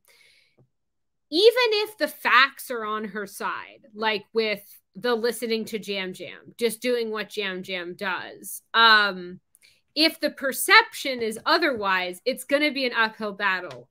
This is where it becomes like a little tricky though, because, if you're like, oh gosh, well, I have these 2 strategic guys, I've got to cut them both. Then you could be seen as like, you had no allegiances, you flipped, you did, I think Carolyn's big job and what I hope she's able to do is start to communicate what's happening, especially during tribals, to the jury in a clear, concise way, so that maybe the jury starts to pick up on the fact that she really knows what's going on.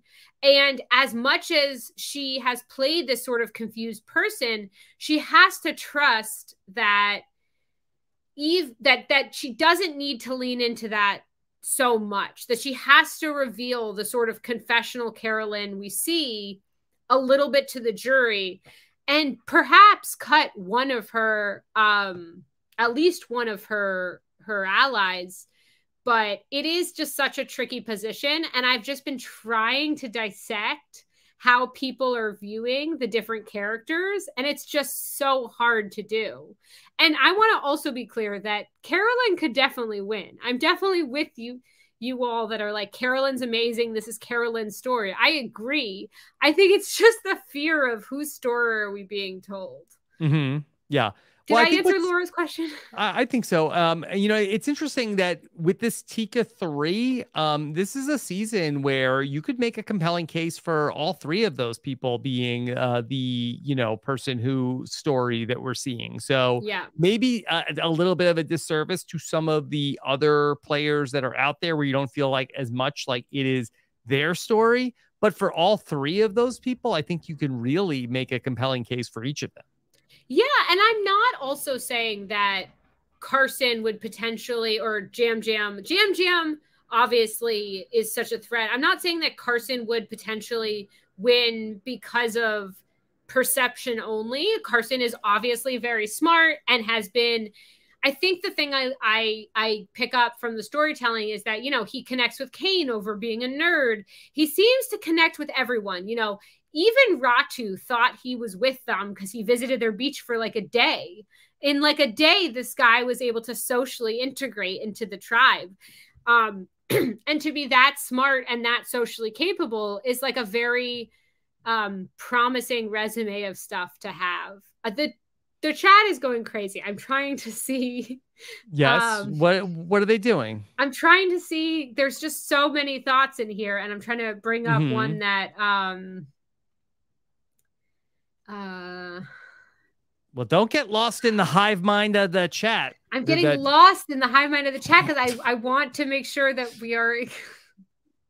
Oh man, no, we're having the chat. They're having their own conversation. Me and you. This is about us. This is about us. And they can and then, you know, if we need to, we'll bring in some of their commentary. Yeah. I mean, do you see it differently than I'm seeing it? Like, am I really coloring it with my own experience? No, I think that's probably how most people are seeing it. Yeah, I mean, I think for me, I think there was a big challenge. I think the closer you are to like how you view yourself is how others view you, the better chance you have at winning. And I think for me, to answer Laura's question specifically, I felt like my strategy and my intelligence maybe needed to be covered up with goofiness more than it needed to be. Like that I could have communicated some of my knowledge more clearly because it's how are you perceiving yourself? Right. And I think, you know, you could be like, oh, like this person just like took credit for things. And I think it's a simplistic, it's a much more nuanced answer than that. And so as a viewer, I'm trying to figure out how much of Carolyn's strategy and understanding is coming across and with what timing. And it all depends on the next couple episodes. So I'm really curious. Okay.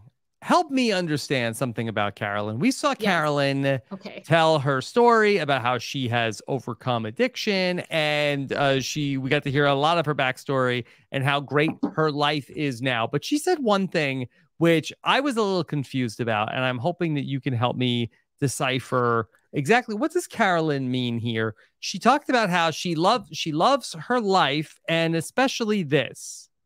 Every day I look at my house and I decorate for Halloween, and it looks creepy, but it's everything that I wanted. She said, every day I look at my house and I decorate for Halloween, and it's creepy. It's everything that I wanted. Is Carolyn's house always dressed or does Carolyn have Halloween decorations up 365 days out of the year, or only at Halloween time she looks around and says, "This is so creepy. I love it. This is what I always wanted." Will you play it one more time for me? Sure. Every day I look at my house, I decorate for Halloween. She says, "Every day I look at my house. Every day I look at my house, I decorate for Halloween. And it looks creepy, but it's everything that I wanted."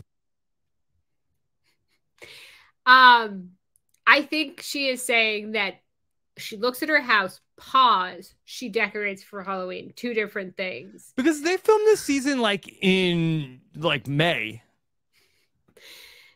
Oh gosh. I feel like there's a 30% chance her house is always decorated for Halloween. I think Carolyn's house is always decorated for Halloween. Remember, she said when she walked in the voting booth and there was like a suit of armor, she's like, "Oh yeah, I used to have that," or like there was like a mace. She's like, "Oh, yeah, I had that when I was growing up." Maybe she's like, "Oh yeah, I forgot about those." Do you think there's like something going on with the chessboard voting thing? I don't think so. Bobby Hall from the chat wants to say, block Hannah from looking at the chat. No, look at the chat. Look at the chat, but you don't have to like, Jilly G says she tweeted her house at Halloween. So okay. So it's at Halloween. She does a really big deal. I thought my brother-in-law does like that too. All year? All year long he builds Halloween decorations. Wow. Mm-hmm. Are you going to do crazy things for Halloween now that you have a ginormous North Carolina-sized yard? No. Definitely not. Okay. I mean... Yeah, and for Christmas, you know what I do? I put a projector on my lawn and just project stuff onto the house. Yeah, I think Carolyn, I really think it's sweet that she built this life she's so excited about and that she didn't think was possible during addiction. I like seeing the scene where she connected to people. I just wanted to know, is her house always decorated for Halloween, or if it's just only at Halloween? I think it's just at Halloween. I think she's probably a seasonal decorator. Yeah. Okay. With a couple quirky weapons and things. Mm-hmm. For sure. All right. Let's bring in another voicemail from a mutual friend of ours. Okay. Here is a voicemail from Alex. Alex Forstenhauser, your longtime listener, fourth-time caller. My question is for Hannah Shapiro. Hannah, this season we were blessed with an adorable showmance between Franny and Matt.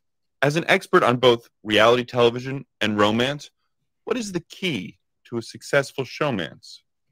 Wow. Tough question. My answer was going to be too pointed. I was going to make a call back to my season and say the key to a successful showmance is don't have a pregnant girlfriend at home. That's important. It seems important. I don't think that's crazy to say, right?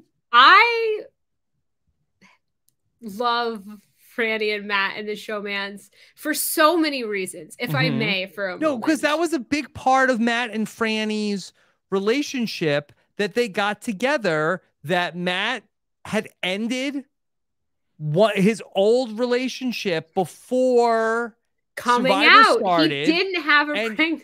Yeah, he didn't. Right, and that's for Figgy. That's big. Oh man. Yeah, I as someone who, partakes in the Bachelor franchise as well and dating shows, I think that watching two people who like lead with their sort of cerebral connection crush, it's just so great. Like, we've never had a showmance like this. I think a really big part of it, as someone who was on a season with a showmance, as we've referenced, a lot of their showmance was, beautiful people played to the cameras, like loving that. This one felt like, oh my gosh, we like each other. They're cameras. Like, oh no, like I like this person and I can't hold it in. And it would just trickle up despite the cameras as opposed to because of them.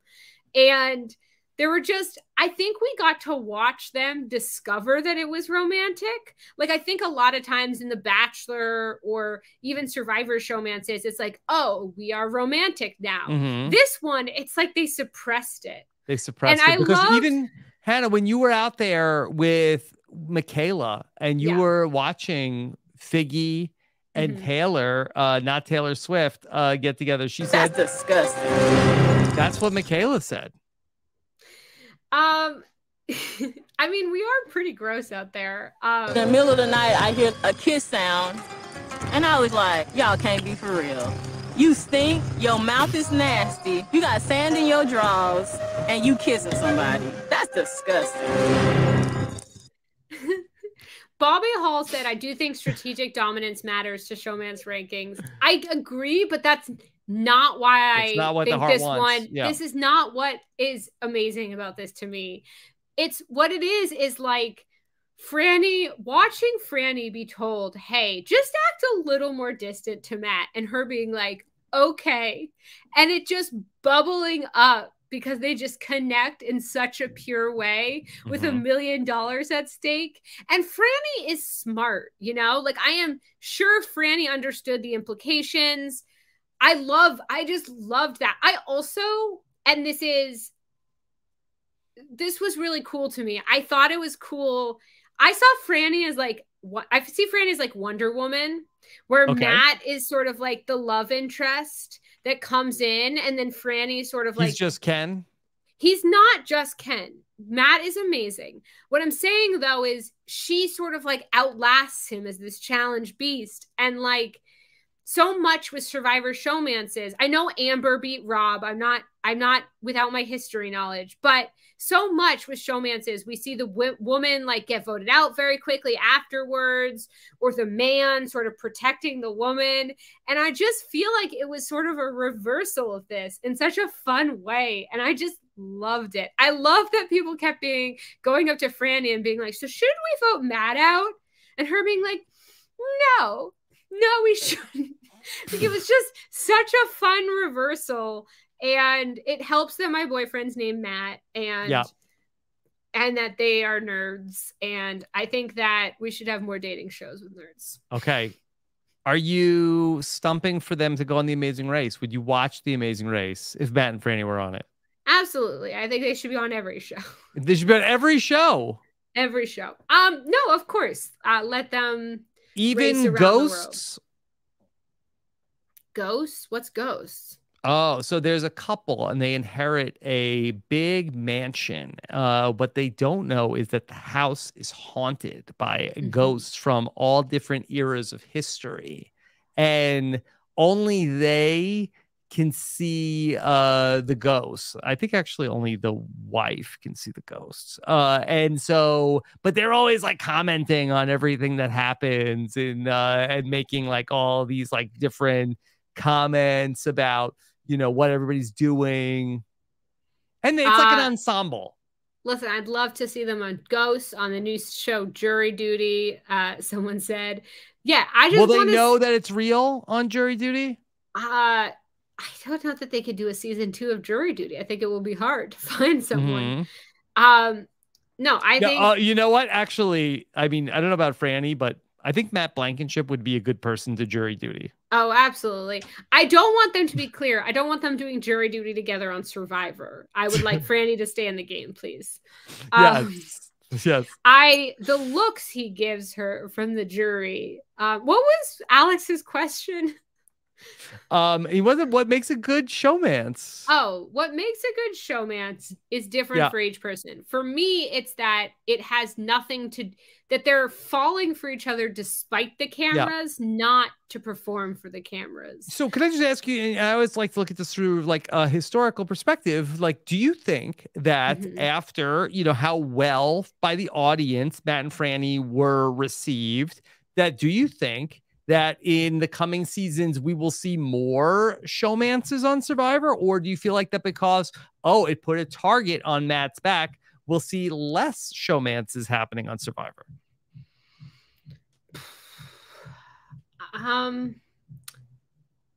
I think it will still be seen as sort of a thing that can put a target on your back. I hope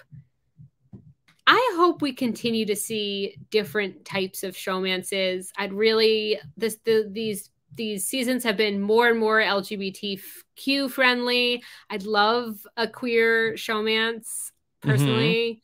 I think Franny and Matt, he didn't fully get voted off because he had romantic rumblings with Franny.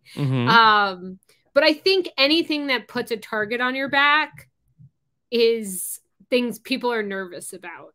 So I think showmance is, Rob and Amber, and sort of, the same way like any success. So a Rob and Amber success put a target on future showmances. Just like the all women's alliances. The Witches' Coven still makes people so afraid of, God forbid, women work together. Like anything that's had success in the past will probably have success, or will probably have targets moving forward. Women's alliances, showmances, guys from Harvard. I don't know what the list is here. But yes, open to all. Okay. Open, yes. All right. But yeah, it was my favorite. I think it's great. All right. Senior King has a question. Right. Senior King was inspired by Jam Jam comparing himself to James Bond in the last episode. Did you catch that? When I did. 000, 007, he said this. I'm a little James Bond, 000. What is it? 007? Yes, 000. So which current or former castaway would make the best on-screen James Bond? Now, have you watched any James Bond? I have not. I know that all I know is that were men angry because there was a female James Bond? That's maybe all I know about it. Yes. A lot of men were really pissed when they made the female James Bond, and he has right. James Bond carries guns. I don't know why it's 007. To answer your question, I could have just said no, but I will go with Jam Jam. Yeah. But shouldn't men get over it that there's a woman James Bond already? Jamie Bond. Same with when there was a female Doctor Who. Wasn't everyone up in arms? It's not realistic for a regenerating time traveler to be a different gender. That's what's weird about it.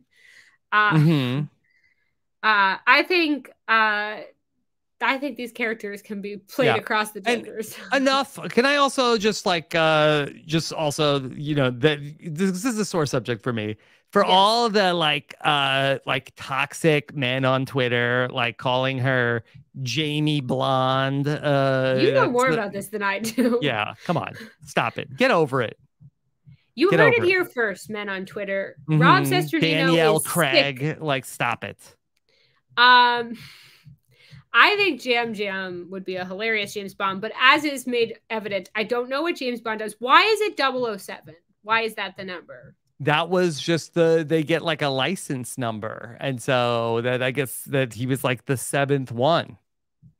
So there was 004 at some point, 003? Yeah, it seems like, I don't know why they weren't just 1, 2, 3, 4. Like, it seemed like a little bit like vestigial. No, he's not a superhero. He didn't get bitten by like a fancy car. No, he has cool toys. Although, in some ways, being 007 is a little bit like going on Survivor, right? Like, so you're sort of like thrust into a crazy situation. There's a lot going on. They give you a bunch of gadgets and they have to explain how everything works.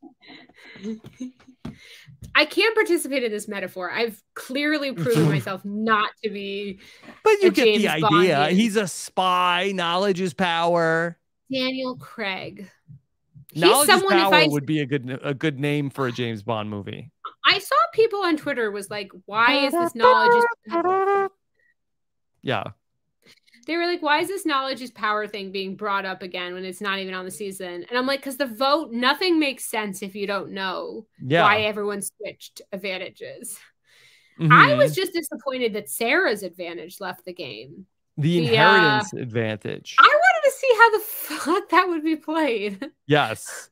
So I I could tell you like they've come out and said like how it would work, but that you would play I think she plays it like in the like when she votes and drops it in there, and then at the end of tribal council, she would then like the next day she would get everything in her bag. Interesting. She plays it secretly? Yes. She plays it secretly. It's like a coupon. It's like, okay, buy one, get one. And then she ends up like getting all the advantages that got played. But no one knows. Nobody would have known. Does she play it after the advantages are played? No, she plays it before that. She plays it when everybody votes. So okay. So like if she had been there and she had known Danny was going to play his idol, then she could have just played it knowing that to get an idol. Yeah, and there's also some other like cool things that people worked out of, like if she had a real idol, like which she thought she did, she could have potentially played the real idol one night and the inheritance advantage, and then boomeranged her idol where she would have used it and then got it back the next day. I've really gotten us off track, but that's okay. I don't want more advantages, but I was so curious about how the inheritance stuff would work. Mm-hmm. Yeah. Okay. Well, these inheritance things, they can be very tricky. That's why they have like somebody there to, read the wills and stuff like that. So not Will. Do you think producers spend a lot of times in these confessionals just trying to explain to contestants how this shit works? I think so. I think that they probably do, although like not that we had a lot of idols and advantages when I played Survivor a very long time ago, but back then they were just like, you'll find out. Like they were like you don't want to tell us anything? Like you'll see. Yeah. Gosh, I'm like old school now, Survivor. I mean, we just had idols and no joke. Legacy.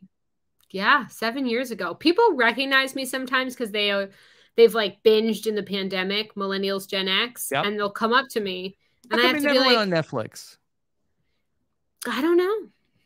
Are we done with that? Are we done with putting new Survivor on Netflix? I'm not sure. I think 33 would be in line to be next potentially, since we just had based on the order. But I have to shout at people like, I'm 31 now.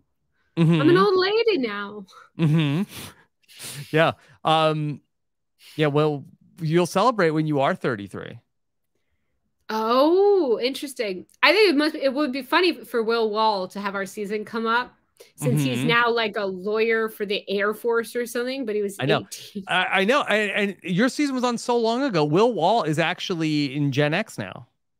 Yeah. Actually, he's a Gen Xer. Okay, here's the crazy thing. Adam and I I saw Adam recently, and we were like, most of the millennials are now the ages of the Gen Xers. Not all of them. Yeah. Also, half of the millennial tribe is engaged or married. Okay. It's more than half if you count taking off and on the ring, but more, at least half are married or engaged. More than half is taking on and I'll talk to you about it after. I don't want to podcast it. But yeah, basically. Wait, this is like a logic puzzle. I think I did the math right. But long story short, we're all old and married. Yeah. Not me. I'm not married. Yeah. Well, can I tell you just as an aside here, as we're talking about love and the test of time, that tonight, this is 20 years ago. This is the 20-year anniversary to the day of when the first lady of podcasting, my wonderful wife, Nicole Cesternino, and I got together 20 years ago this very night that she agreed to be officially my girlfriend. How about that? Congratulations. How about that? Here, let me see. Let me bring up. I made a post today. No, this is so 20 years. How do you feel? Your relationship could play on the millennial tribe. This is 20 years ago. You could tell. Look at this giant TV that's behind us. Oh wow! Look at you guys. This wasn't that night. I don't have a picture from that night. 20 years ago. But I could tell you also that Survivor aired that night as well, Hannah. Wow. Just to keep it on subject. It was 20 years ago tonight that it was the Survivor, the Amazon Final 6. People in the chat are very happy for you. Lots of hearts. Survivor, the Amazon Final 6, and then some say maybe one of my best Survivor moves, and this young woman saw that and said, okay, this is the kind of guy I want to hang out with. What is the secret to a 20-year relationship? Oh, you gotta be willing to let a lot of stuff slide, Hannah. You can't have a short one. Actually, it turns out one of you actually can have a very short fuse, but the other person has to have a very long fuse, big long fuse. There you have it. If you can let things slide, listeners, you too can 20 years later. Yep. You gotta. Congratulations! You can't let every single thing be a big deal. You gotta. What are you doing for the anniversary? We're gonna have some dinner after this. Nice. It's a Monday. It's not that exciting. Yeah. But yeah, so that's 20 years ago tonight. Christy got voted out on Survivor the Amazon, and Nicole became my forever girlfriend. Wow. Isn't that romantic? It's so romantic. I like love. Yeah. Okay. I cry but at we're weddings. not a showmance, Hannah. We're not even like I guess, are we a podmance? But like I think we you're were already a podmance. We didn't get together on the podcast. Okay. So maybe not a podmance. Like, because if Tyson brought his girlfriend onto Survivor, that's not a showmance. Now his wife. Yeah. Because they were already dating together before the show. They were already together. Yeah. And I don't know if it's a podmance, because I kind of feel like that half the reason why she's mad at me is when she's like, are you still doing that podcast? Like, hey, it's my job. I got to. Okay. All right, Hannah, let me bring it back to Survivor. The chat is being very gracious, but maybe the podcast listener is shaking their fist at me. Okay. They're going to say, go back to letting Hannah read the chat.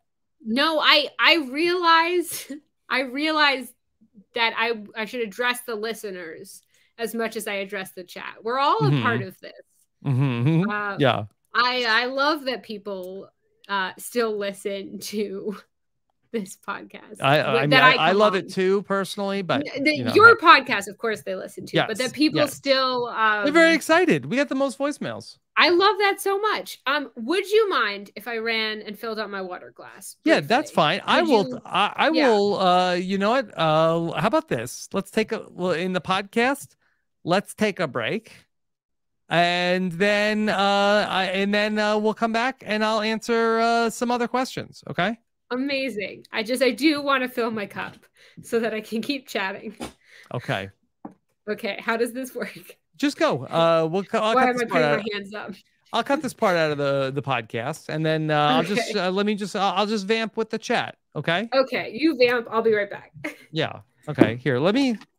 Or should I answer my? I'll take questions from the chat or answer my Instagram comments. Either one or the other. Okay. Chat's goal is to derail.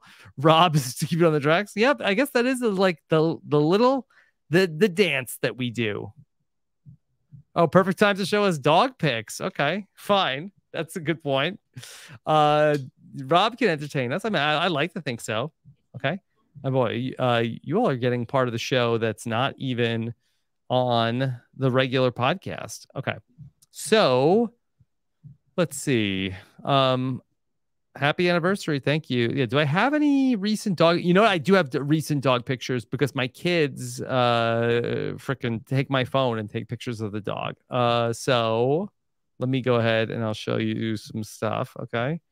All right. Here, let me see if I can. This is the dog, like on the stairs. There she is. Okay. Then taking pictures of the dog on the stairs, and then let me see if I can find some more. Another dog picture here for you. And okay, Okay, impromptu dog pictures. That's not good for the podcast. A lot of kid pictures. Too bad nobody wanted to see pictures of my kids. But let me see. Oh no, I've somehow gone into Disney pictures. All right. Still hear Hannah's DJ. Let's see. Maybe if I search for dog, I'll have some other good dog pictures. Okay. Dog in Raleigh. Okay. Here's some pictures from here. There's a picture of her looking kind of shaggy. Oh, good. I'm glad. Yeah. You got the dog. We got the dog pictures.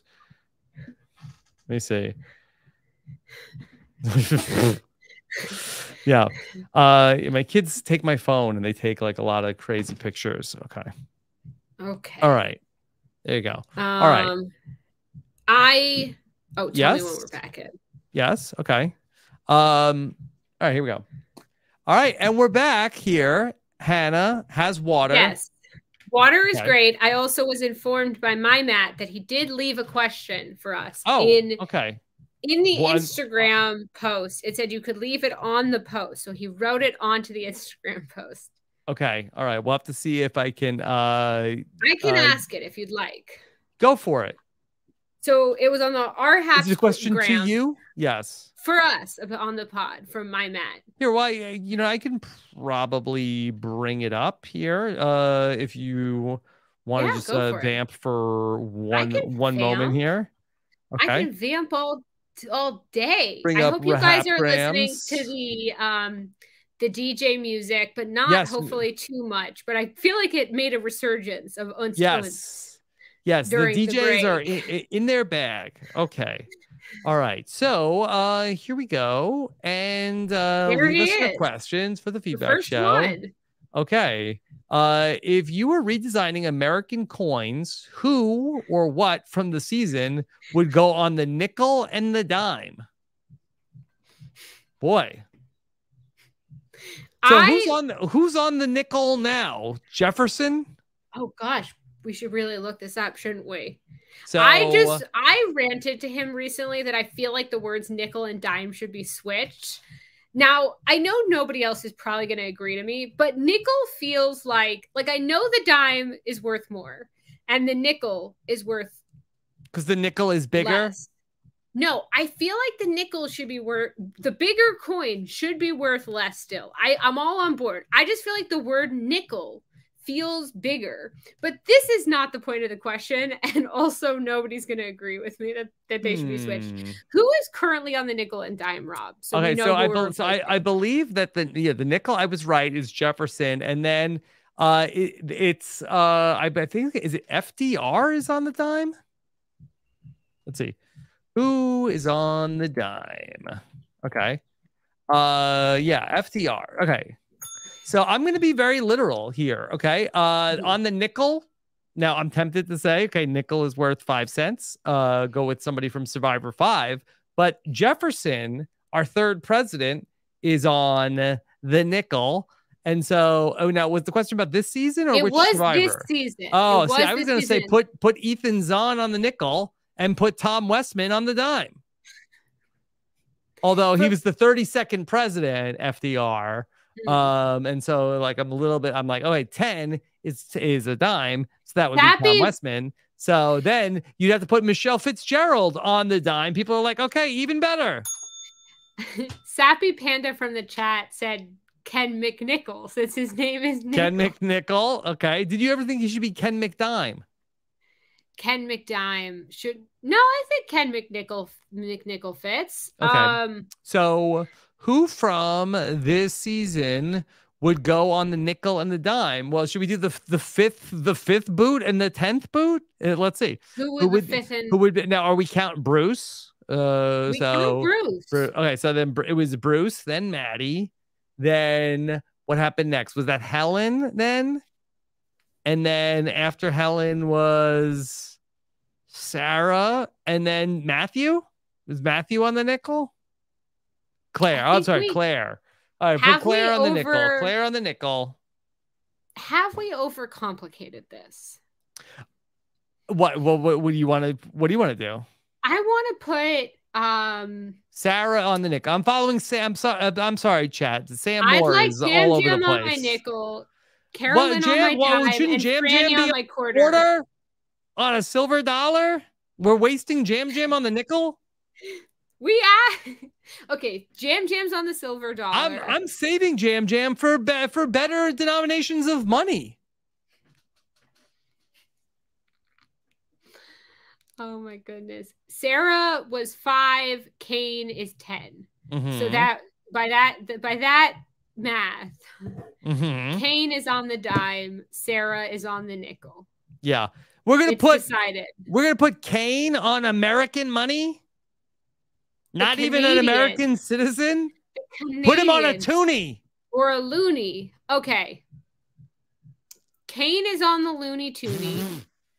Yes. Thank you. Jill says, I think Kane would be on the loony. Now, are we putting? Should we put like Mary Ann on the Canadian money? This season. It's from this season. Oh, from this season. Okay, fine. It's fine, but that's it. All right. So that was an insightful question. All right. I'm ready for more questions or okay, here's another question. Anything. Here's another question from the Instagram. Yeah. This is from Kaz Mafraz, who says, is this season's winner Heidiing in plain sight? Heidi's edit feels in line with an Erica / Gabler, and she's gotten credit for the Matt and Kane boots. I could see her at the end with Jamie, Carson, and Carolyn taking it. Is she Heidiing in plain sight? I feel like Heidi was not in plain sight for most of the episodes until recently. I think that's the difference. I think that Gabler or Gabler? I believe it is Gabler. Gabler was present throughout the season, leading up into it. Heidi has had a real resurgence. She's really, it's not stolen vote. It's capture the vote. No, control. That's capture the flag. Control the vote. She's really done a control the confessionals and taken some confessionals finally. Heidi has gotten credit for what the name is the past couple episodes, and that's been interesting. She's sort of emerged. The episode, you say? No, she's not naming the episode. We've seen her say the name that is the correct name that goes home. But we haven't seen her getting credit beyond putting the name out there. Like, we still feel like she has an idol. Tika's story. She does have an idol. Rob, will she use her idol better than she used her capture the flag vote? Well, it depends on if you think she used it poorly or not, because I think that there is some debate. What do you think of that? Oh, I didn't realize there was debate. I think that see, that's what you miss on a binge, where I think that she basically felt like that she used it for kind of surgically to try to not create a lot of waves. I think she somehow both created waves and didn't. Yeah, she had the worst of both worlds. Yeah, I think she got that's an valid argument too. I mean, I would have thought, steal Brandon's vote, have him put it on Jamie, either force Lauren to use the extra vote on Jamie, or maybe Lauren doesn't want to use her extra vote, lets Jamie go home, or she ties it up. And suddenly it's a tie. I thought there was just so many fun things she could have done. Yeah, that is a good question. We talked this through with Christian the week of the podcast, where we felt like that. We do need you because we have some new information here. Where Lauren, if hypothetically, that Heidi controls Jamie's vote, puts it on Lauren. We said, that's going to lock up Lauren's extra vote.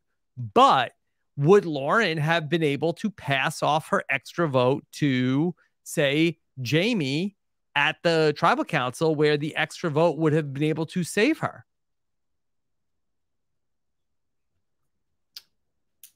as we saw Lauren pass off her extra vote in this episode. So you think she would have given Jamie the extra vote before Tribal? I think that she would have still been able to hand off the extra vote at Tribal Council. Why would she need to hand it off? Because that if she would not have been able to extra vote if there was a tie on her name at Tribal Council.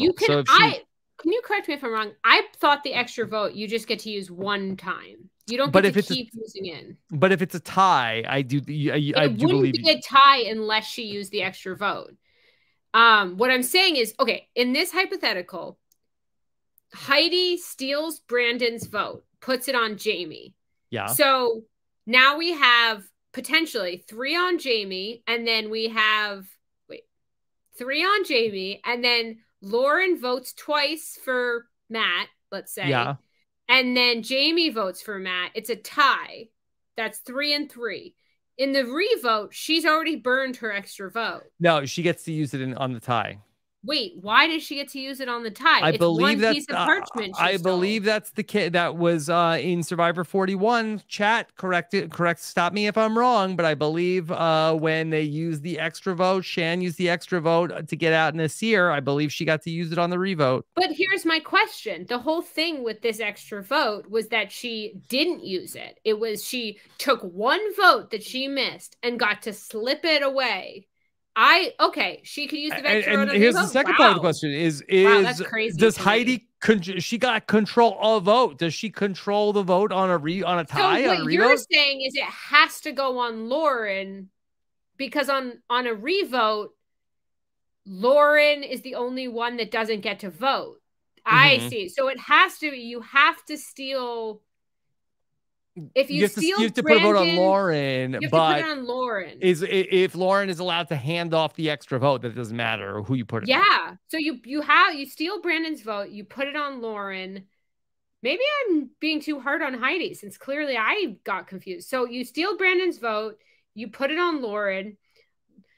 Lauren uses hers to tie it up with Jamie, but it's a tie. So then Lauren at some point can't vote. Wow. Yeah. Yeah. Wow. What was the original question? Is Heidi in plain sight? Yeah. Okay. All right. How about this? Yeah, I don't think she's been in sight for enough of the season. But it's not a diss on her. We just haven't seen her. Hannah, Nolan has a question. Besides an idol being rehidden from an idol being played, are we going to see any more advantages brought into the game? Episodes have improved as the idols and advantages have dissipated. What do you think? Brandon, I hope we get just more interpersonal decisions and not advantages. I know I tweeted this, but it's like the contestants keep getting betrayed by the advantages and the twists and not each other. Like the people are betraying each other. It's all secondary to the advantages and the twists. Like we saw in the merge vote, almost an interesting vote with people wanting to betray each other. And then instead the game sort of betrayed them. And I think I want to see, does Carolyn and Carson decide to turn on Jam Jam? Does Franny, is she able to work with her sort of quirky allies that are sort of each got their own quirks? I want the people complexity. So I'm hoping that we get to see more and more of how these dynamics and alliance voting blocks groups play out. What do you think? Is there going to be there'll be more twists though, I assume. I think we're if it's 43 and 44 are the same, we're definitely still going to get a pick your champion. Do you remember that one where somebody got to win bet immunity because, and that's fine, whatever, that's harmless. And that was at the final 7. So let's see. I don't know if we'll get anything else this week. Let's pick your champion again. That Cody found an advantage and he got to bet on who was going to win the challenge. And then even if he didn't win, he got immunity if I feel like that they want to put one extra thing in every episode.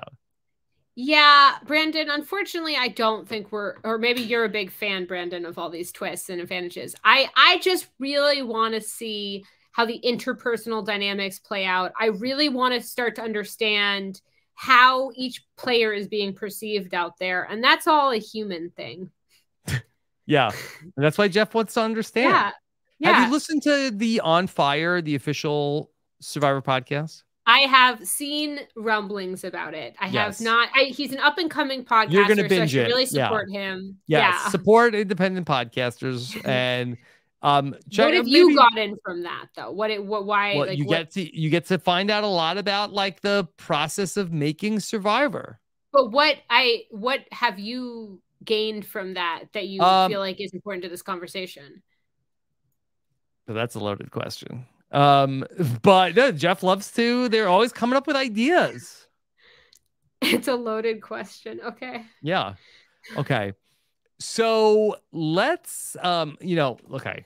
Michael Butler O'Rear Jr. wrote in a question, and I'm not even gonna read what he wrote. But I'll just use it as a jumping off point of what did you think about last week in the challenge where Danny got Jeff's attention only to break wind?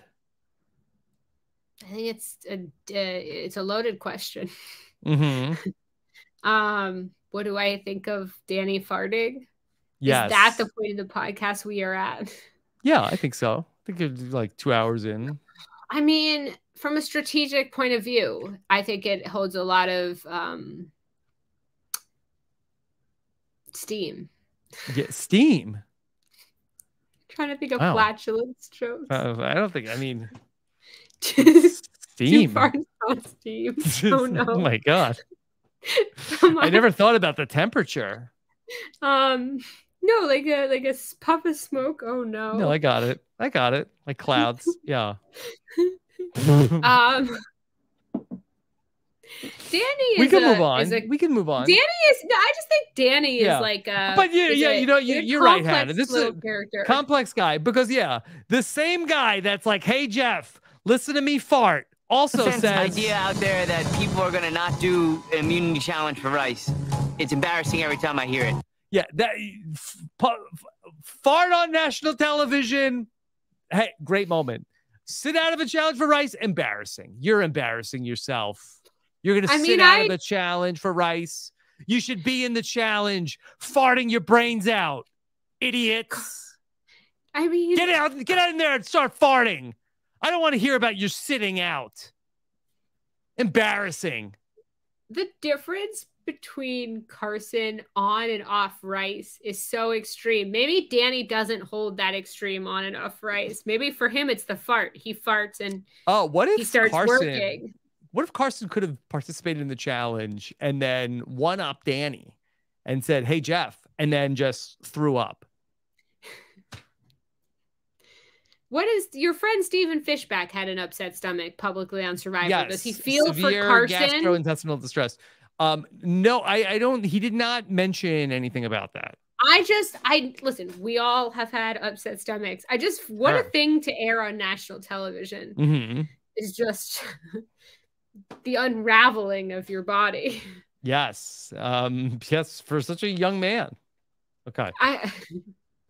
I'm sure Carson will have no trouble getting his first girlfriend after this show. Okay. Let's see. What else? Despite all the throwing up, I don't think this young man is scarred forever. No, you don't think that people will not want to date Carson because he got sick on TV? No, I think Carson is a very. I can't believe how much he. I mean, I feel like watching it, he feels little brother-ish. Like I'm just like he like bulked up and like did this whole thing. Yeah, our little baby's growing up. Yeah, Carson is as old as my relationship. Oh my gosh. Yeah, like the day that Christy got voted out on the Amazon, and then also Nicole became my girlfriend. Also, Carson was born. That is. I don't know when Carson's birthday is. Happy birthday to Carson, whenever it is. Birthday, Carson. Wow. Yeah. Okay. What else? How about let's see. People, trying to see what other things did we not discuss. We got so many questions. Do you get a voicemail from Keelan, my friend oh, who I yes, went yes. to Taylor Swift with? Said Yes, she but sent one in. I don't know what it is. Well, she wants to talk about the Taylor Swift Okay, experience. Here's Keelan. Hey, Rob, this is Keelan. Just wanted to thank you so much for being the matchmaker for Hannah and I to be able to get together and go to the Taylor Swift concert. It was the perfect night. We had such a great time. She's a wonderful person, and she's so sweet, and she's going to help me out with my casting video. So I'm so thankful.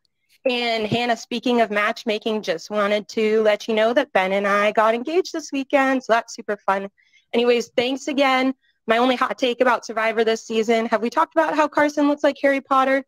If we have, sorry for repeating it. Anyways, thanks. Okay. Does Carson look like Harry Potter to you? First of all, congratulations, Keelan, on your engagement. Yes, congratulations. That was really love. sweet. Yeah, we had a great time, like I've talked about at the Taylor Swift concert. Does Carson look like Harry Potter? Does he? I think people have said that. Can you pull up? Now I feel that he. Well, you want a picture of Carson, or you want Harry Potter? Now I want both, but probably Carson. I mean, Carson could play a Hogwarts student even at 20. Yeah, so he's actually we got his birthday. Carson's birthday is actually December 10th, 2001. So he is actually older than my relationship.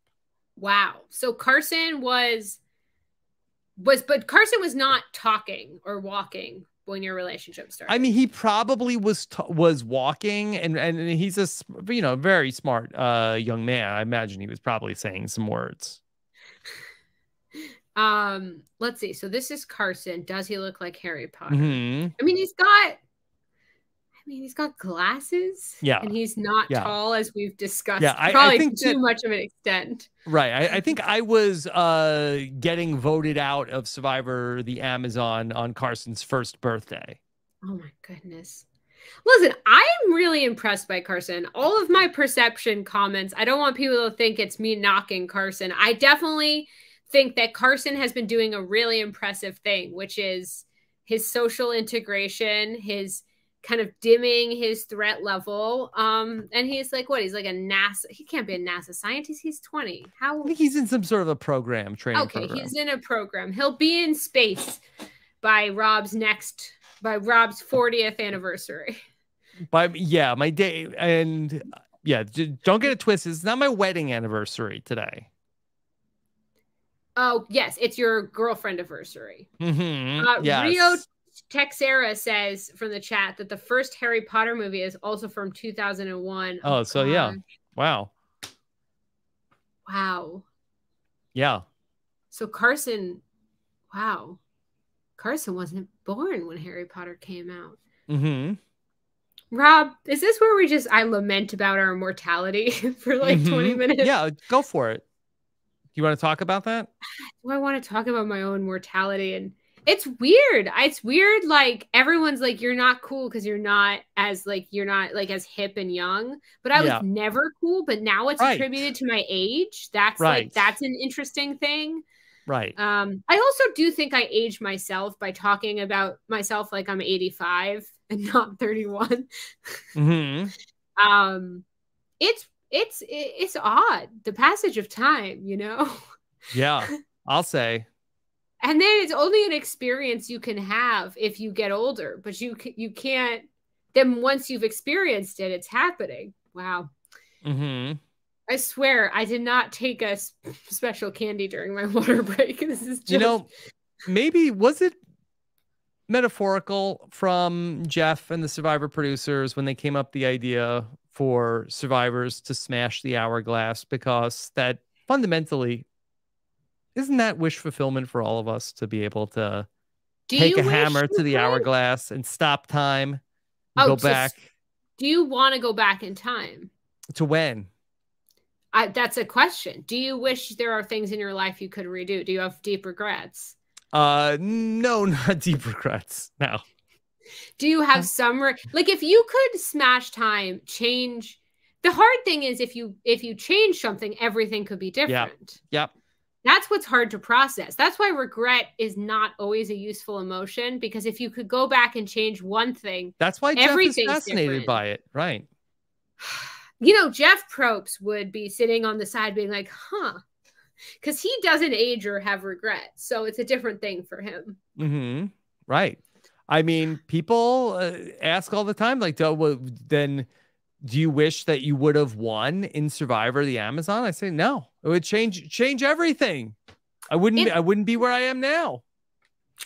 Yeah, that's really wouldn't have my family.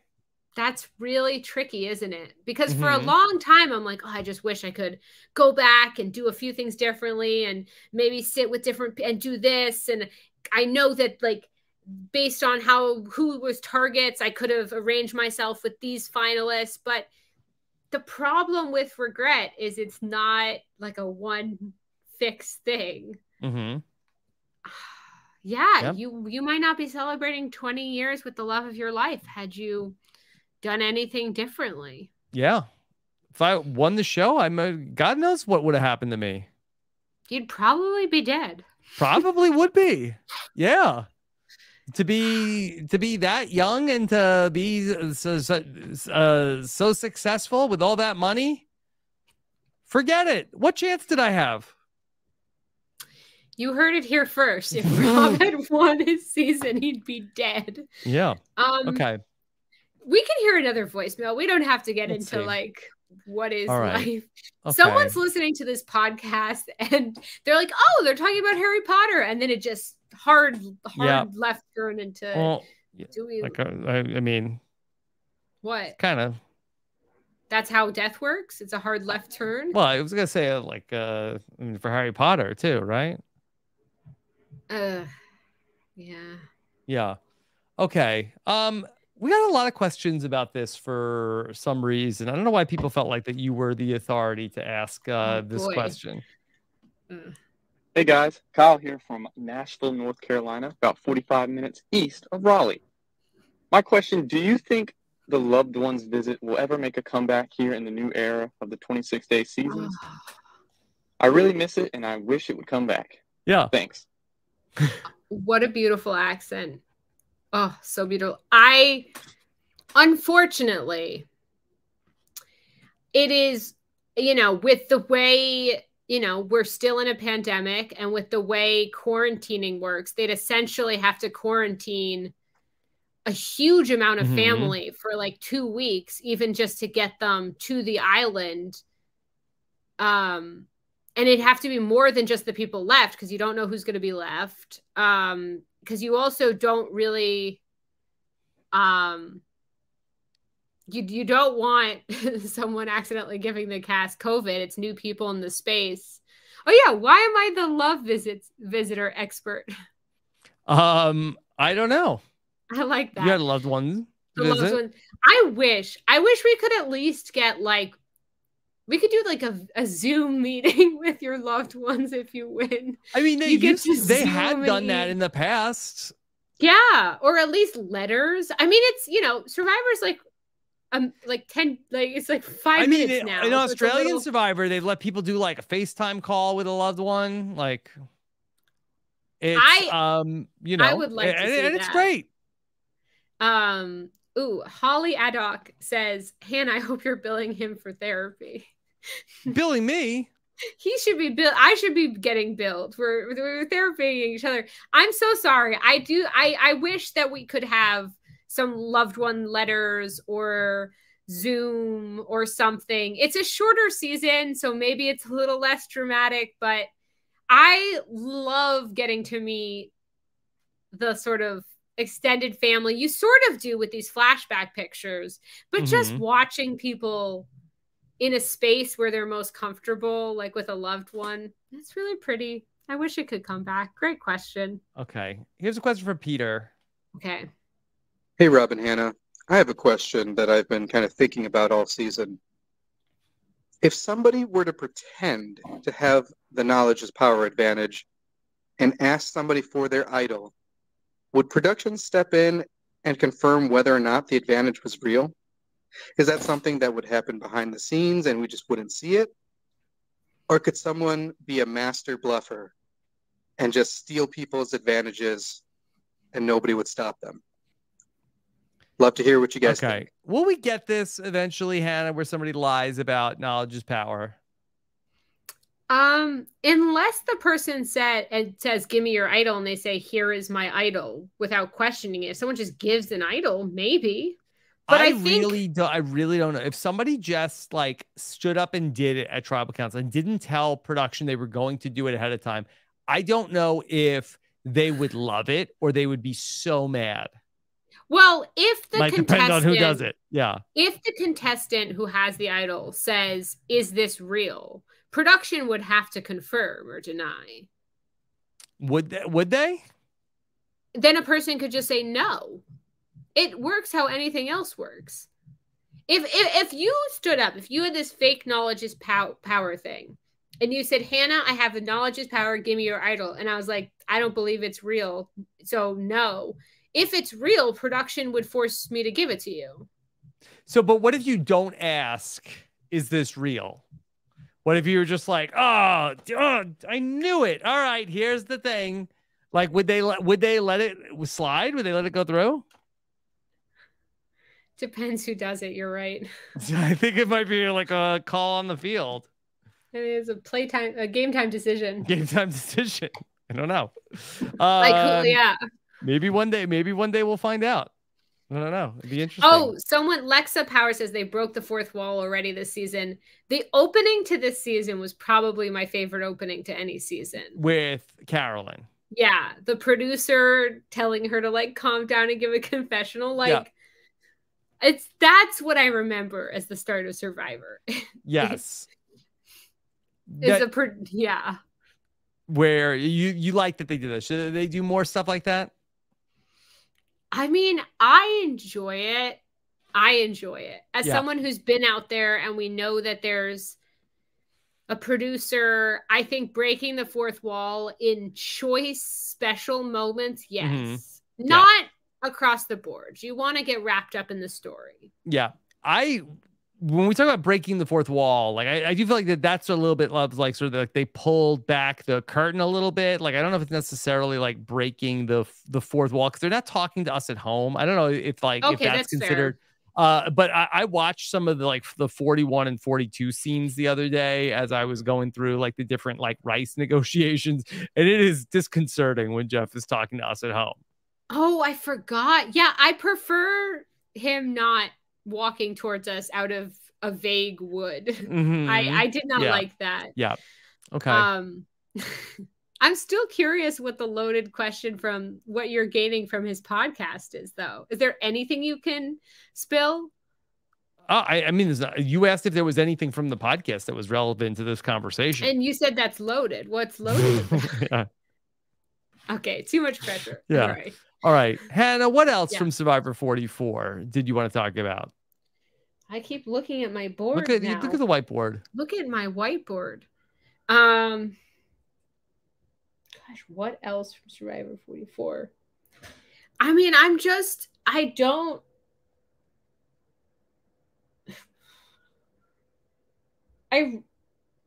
really feel like this is just such a season of how people are being perceived. It always is. Yeah. But the fact that Tika has been able to gain so much steam is just all like about Danny. Perception. What? Yeah. Like Danny's fart. Yeah. Very steamy. And this is a good season, you would say, right? Yes. Yeah, I don't know. What did your boyfriend say? Should I go get him? Do you want me to ask him what he thinks? You could ask him. Is that okay? Okay. Or do you want me to not? Is he nearby? He's in the other room. Okay. I can ask him what he thinks if you're curious. If people have made it. Go get Matt and I'll plug what else is coming up here on the podcast. Okay. We have a lot for you to check out. I just posted the finale of our coverage of Jury Duty on Hit or Quit as Jenny Autumn and I. So much talk about Jury Duty that I really was pretty surprised that we got a lot of like tweet responses from people who were following along. We did 2 episodes over on Hit or Quit of Jury Duty, so be sure to check that out. And then, of course, Robin and Keevan need a podcast from this weekend. Yes, is he here? He is, but he got a little shy about how many thoughts he might have for it. Okay, which is fair. So he declined. I was like, do you want to share your thoughts? And he said that No. he was like, I don't know really what I would say about the 44th season. What were you updating? Any exciting things? I was just saying what's coming up this past weekend. And of course, check out my burning question talking about the lost art of the rice negotiation. I am curious to hear about the history of this. Do you like the rice negotiation? You asked me. No, not really. I think it's a little tired. I just feel like just give the people rice. What are we doing this for? How many fights were there about 26. rice, Hannah? Tell me, how many times did you and your fellow survivors fight about the rice in 39 days? I mean, there was this idea that some people should be eating more rice than others, and all they do is fight over the rice. Why are we taking this out of the show? It's a real social, like, I remember certain people would serve the rice. I remember Dave and I got to significantly less rice. It's a real dynamic, but they're doing it because it's 26 days and they want to prove how hard it is. To who? Who cares? Did your boyfriend be like, oh, whoa, 26 days, no food? Oh, my God. Do you think they should go back to 39 days? Look, I understand the reasons, like the 39 days to 26 days, like there are reasons why they needed to do that are part of the show. Like that, to me, that stuff doesn't bother me. It's like, okay, look, we had like real world reasons why we needed to do this. And, if I think that they should probably try to come up with a way to get it to 30.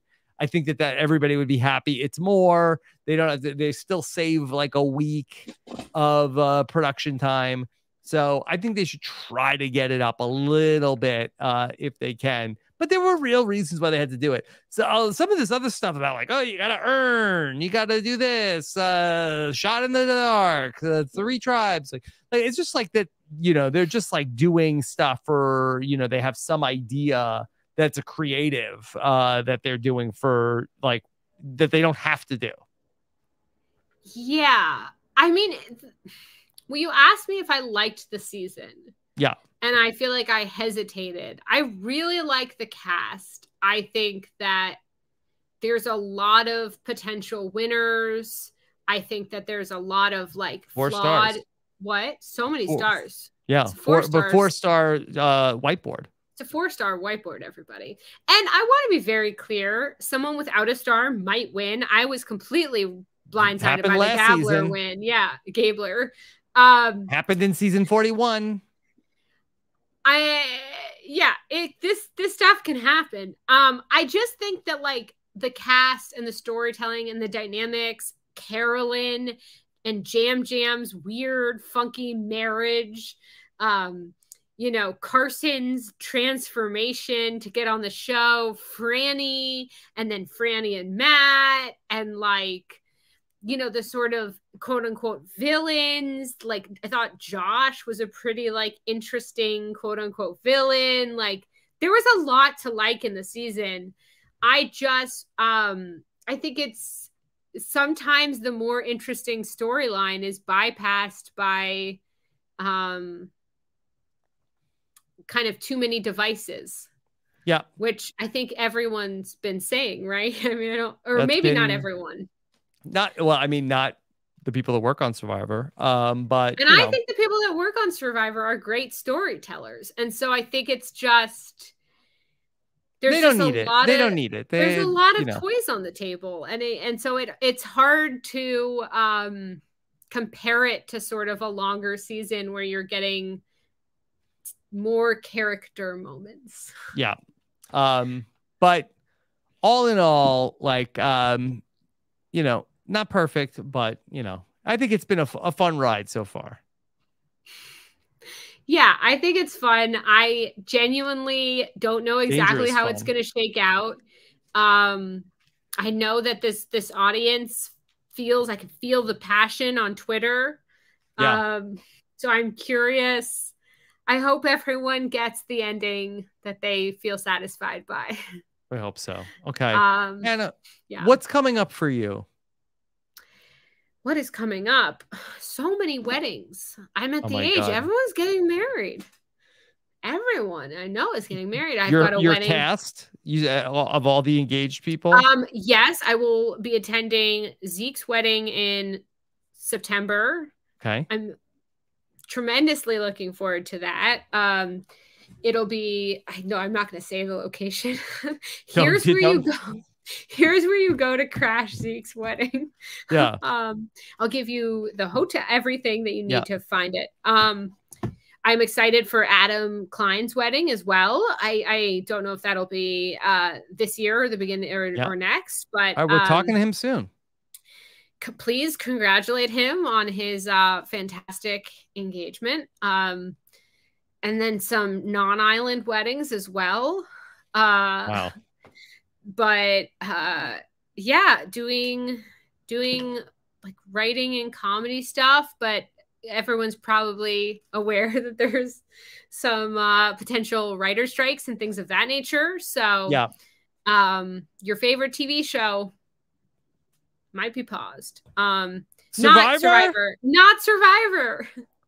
Oh.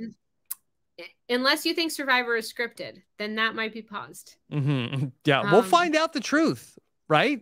Because if the writers go on strike and Survivor stops. Yes, anyone who thinks Survivor is scripted in your life, if you're listening and someone you know says it's all scripted, when it keeps going, if there's a writer's strike, you'll know that's not true. Yeah. Do you think that if there's a writer's strike that maybe then this could be the time where, okay, oh, this is the season. Let's get Cochran and Mike White and David Wright and, you know, Rafe and like a bunch of like the Survivor writers back on the island because they're striking. This is the time to do it. This is the time to target. And that's not breaking the strike, right? No, but going on a reality show is not breaking. That's not crossing the picket line. Yeah. But yeah, when I have things that I want our Happers' eyes on, I will send them to you, Rob, and maybe people can support my off-island projects that are in progress right now, and that would be great. We can cut out the middleman. Just tell people where to follow you. Oh yeah, follow me on all the places you follow people on. It's at Hannah Lil Nesson on Instagram, TikTok. Yep. Elon Musk's Twitter. And gosh, is there another social media platform? Oh, Adam Klein's on the recap this week. Wow. You guys are lucky. It's a double millennial Gen X week. What a week. Yeah, let's see how my predictions do. If they're completely wrong right away or if they are right. Look, that's part of the fun. Otherwise, you're spoiled. No, I love. Yeah, I'm not spoiled, which has been made clear. Sometimes I feel like I'm so on point, and other times Gabler wins, and I never discussed during him. season 41. You felt like it was a done deal. Shan was winning the season. You know, I've had some off times. I would like to point out I've had plenty of obvious on winner time. edit. She's the winner. I really believed in Shan. Listen, I really believed in Jesse. I didn't see Gabler hiding in plain sight. Nobody did. Yeah. All right. So I will see. You know, anyone on my whiteboard could win, star or no star. Well, Hannah, it's a gamble. Thank you for having me on. Thank you for coming back. Will you come back for season number 12 for Survivor 45? Oh my gosh. 45. Unless you're on it. Yes. No. Oh, I believe they're currently shooting. Okay. This would be quite the twist. Was this pre-taped? Was this Oh, wow. Wow. What if this was all yes? Are you Chat GPT? I am just like a pixelated chat GPT Hannah. I'm actually currently right now winning Survivor season 45. No, of course. I'll come back. Thank you for everyone who's listened to how many hours are we in now? About 2 hour 40-ish minutes. If you've listened for this full 2 hour 40-ish minutes, thank you for sticking with it. Yep. I hope your house is fully clean now, like if you've been cleaning and listening. Yeah. All right, everybody, even if your right. house is dirty, thank you so much for joining us. Take care, everybody. Have a good one. Bye. Bye.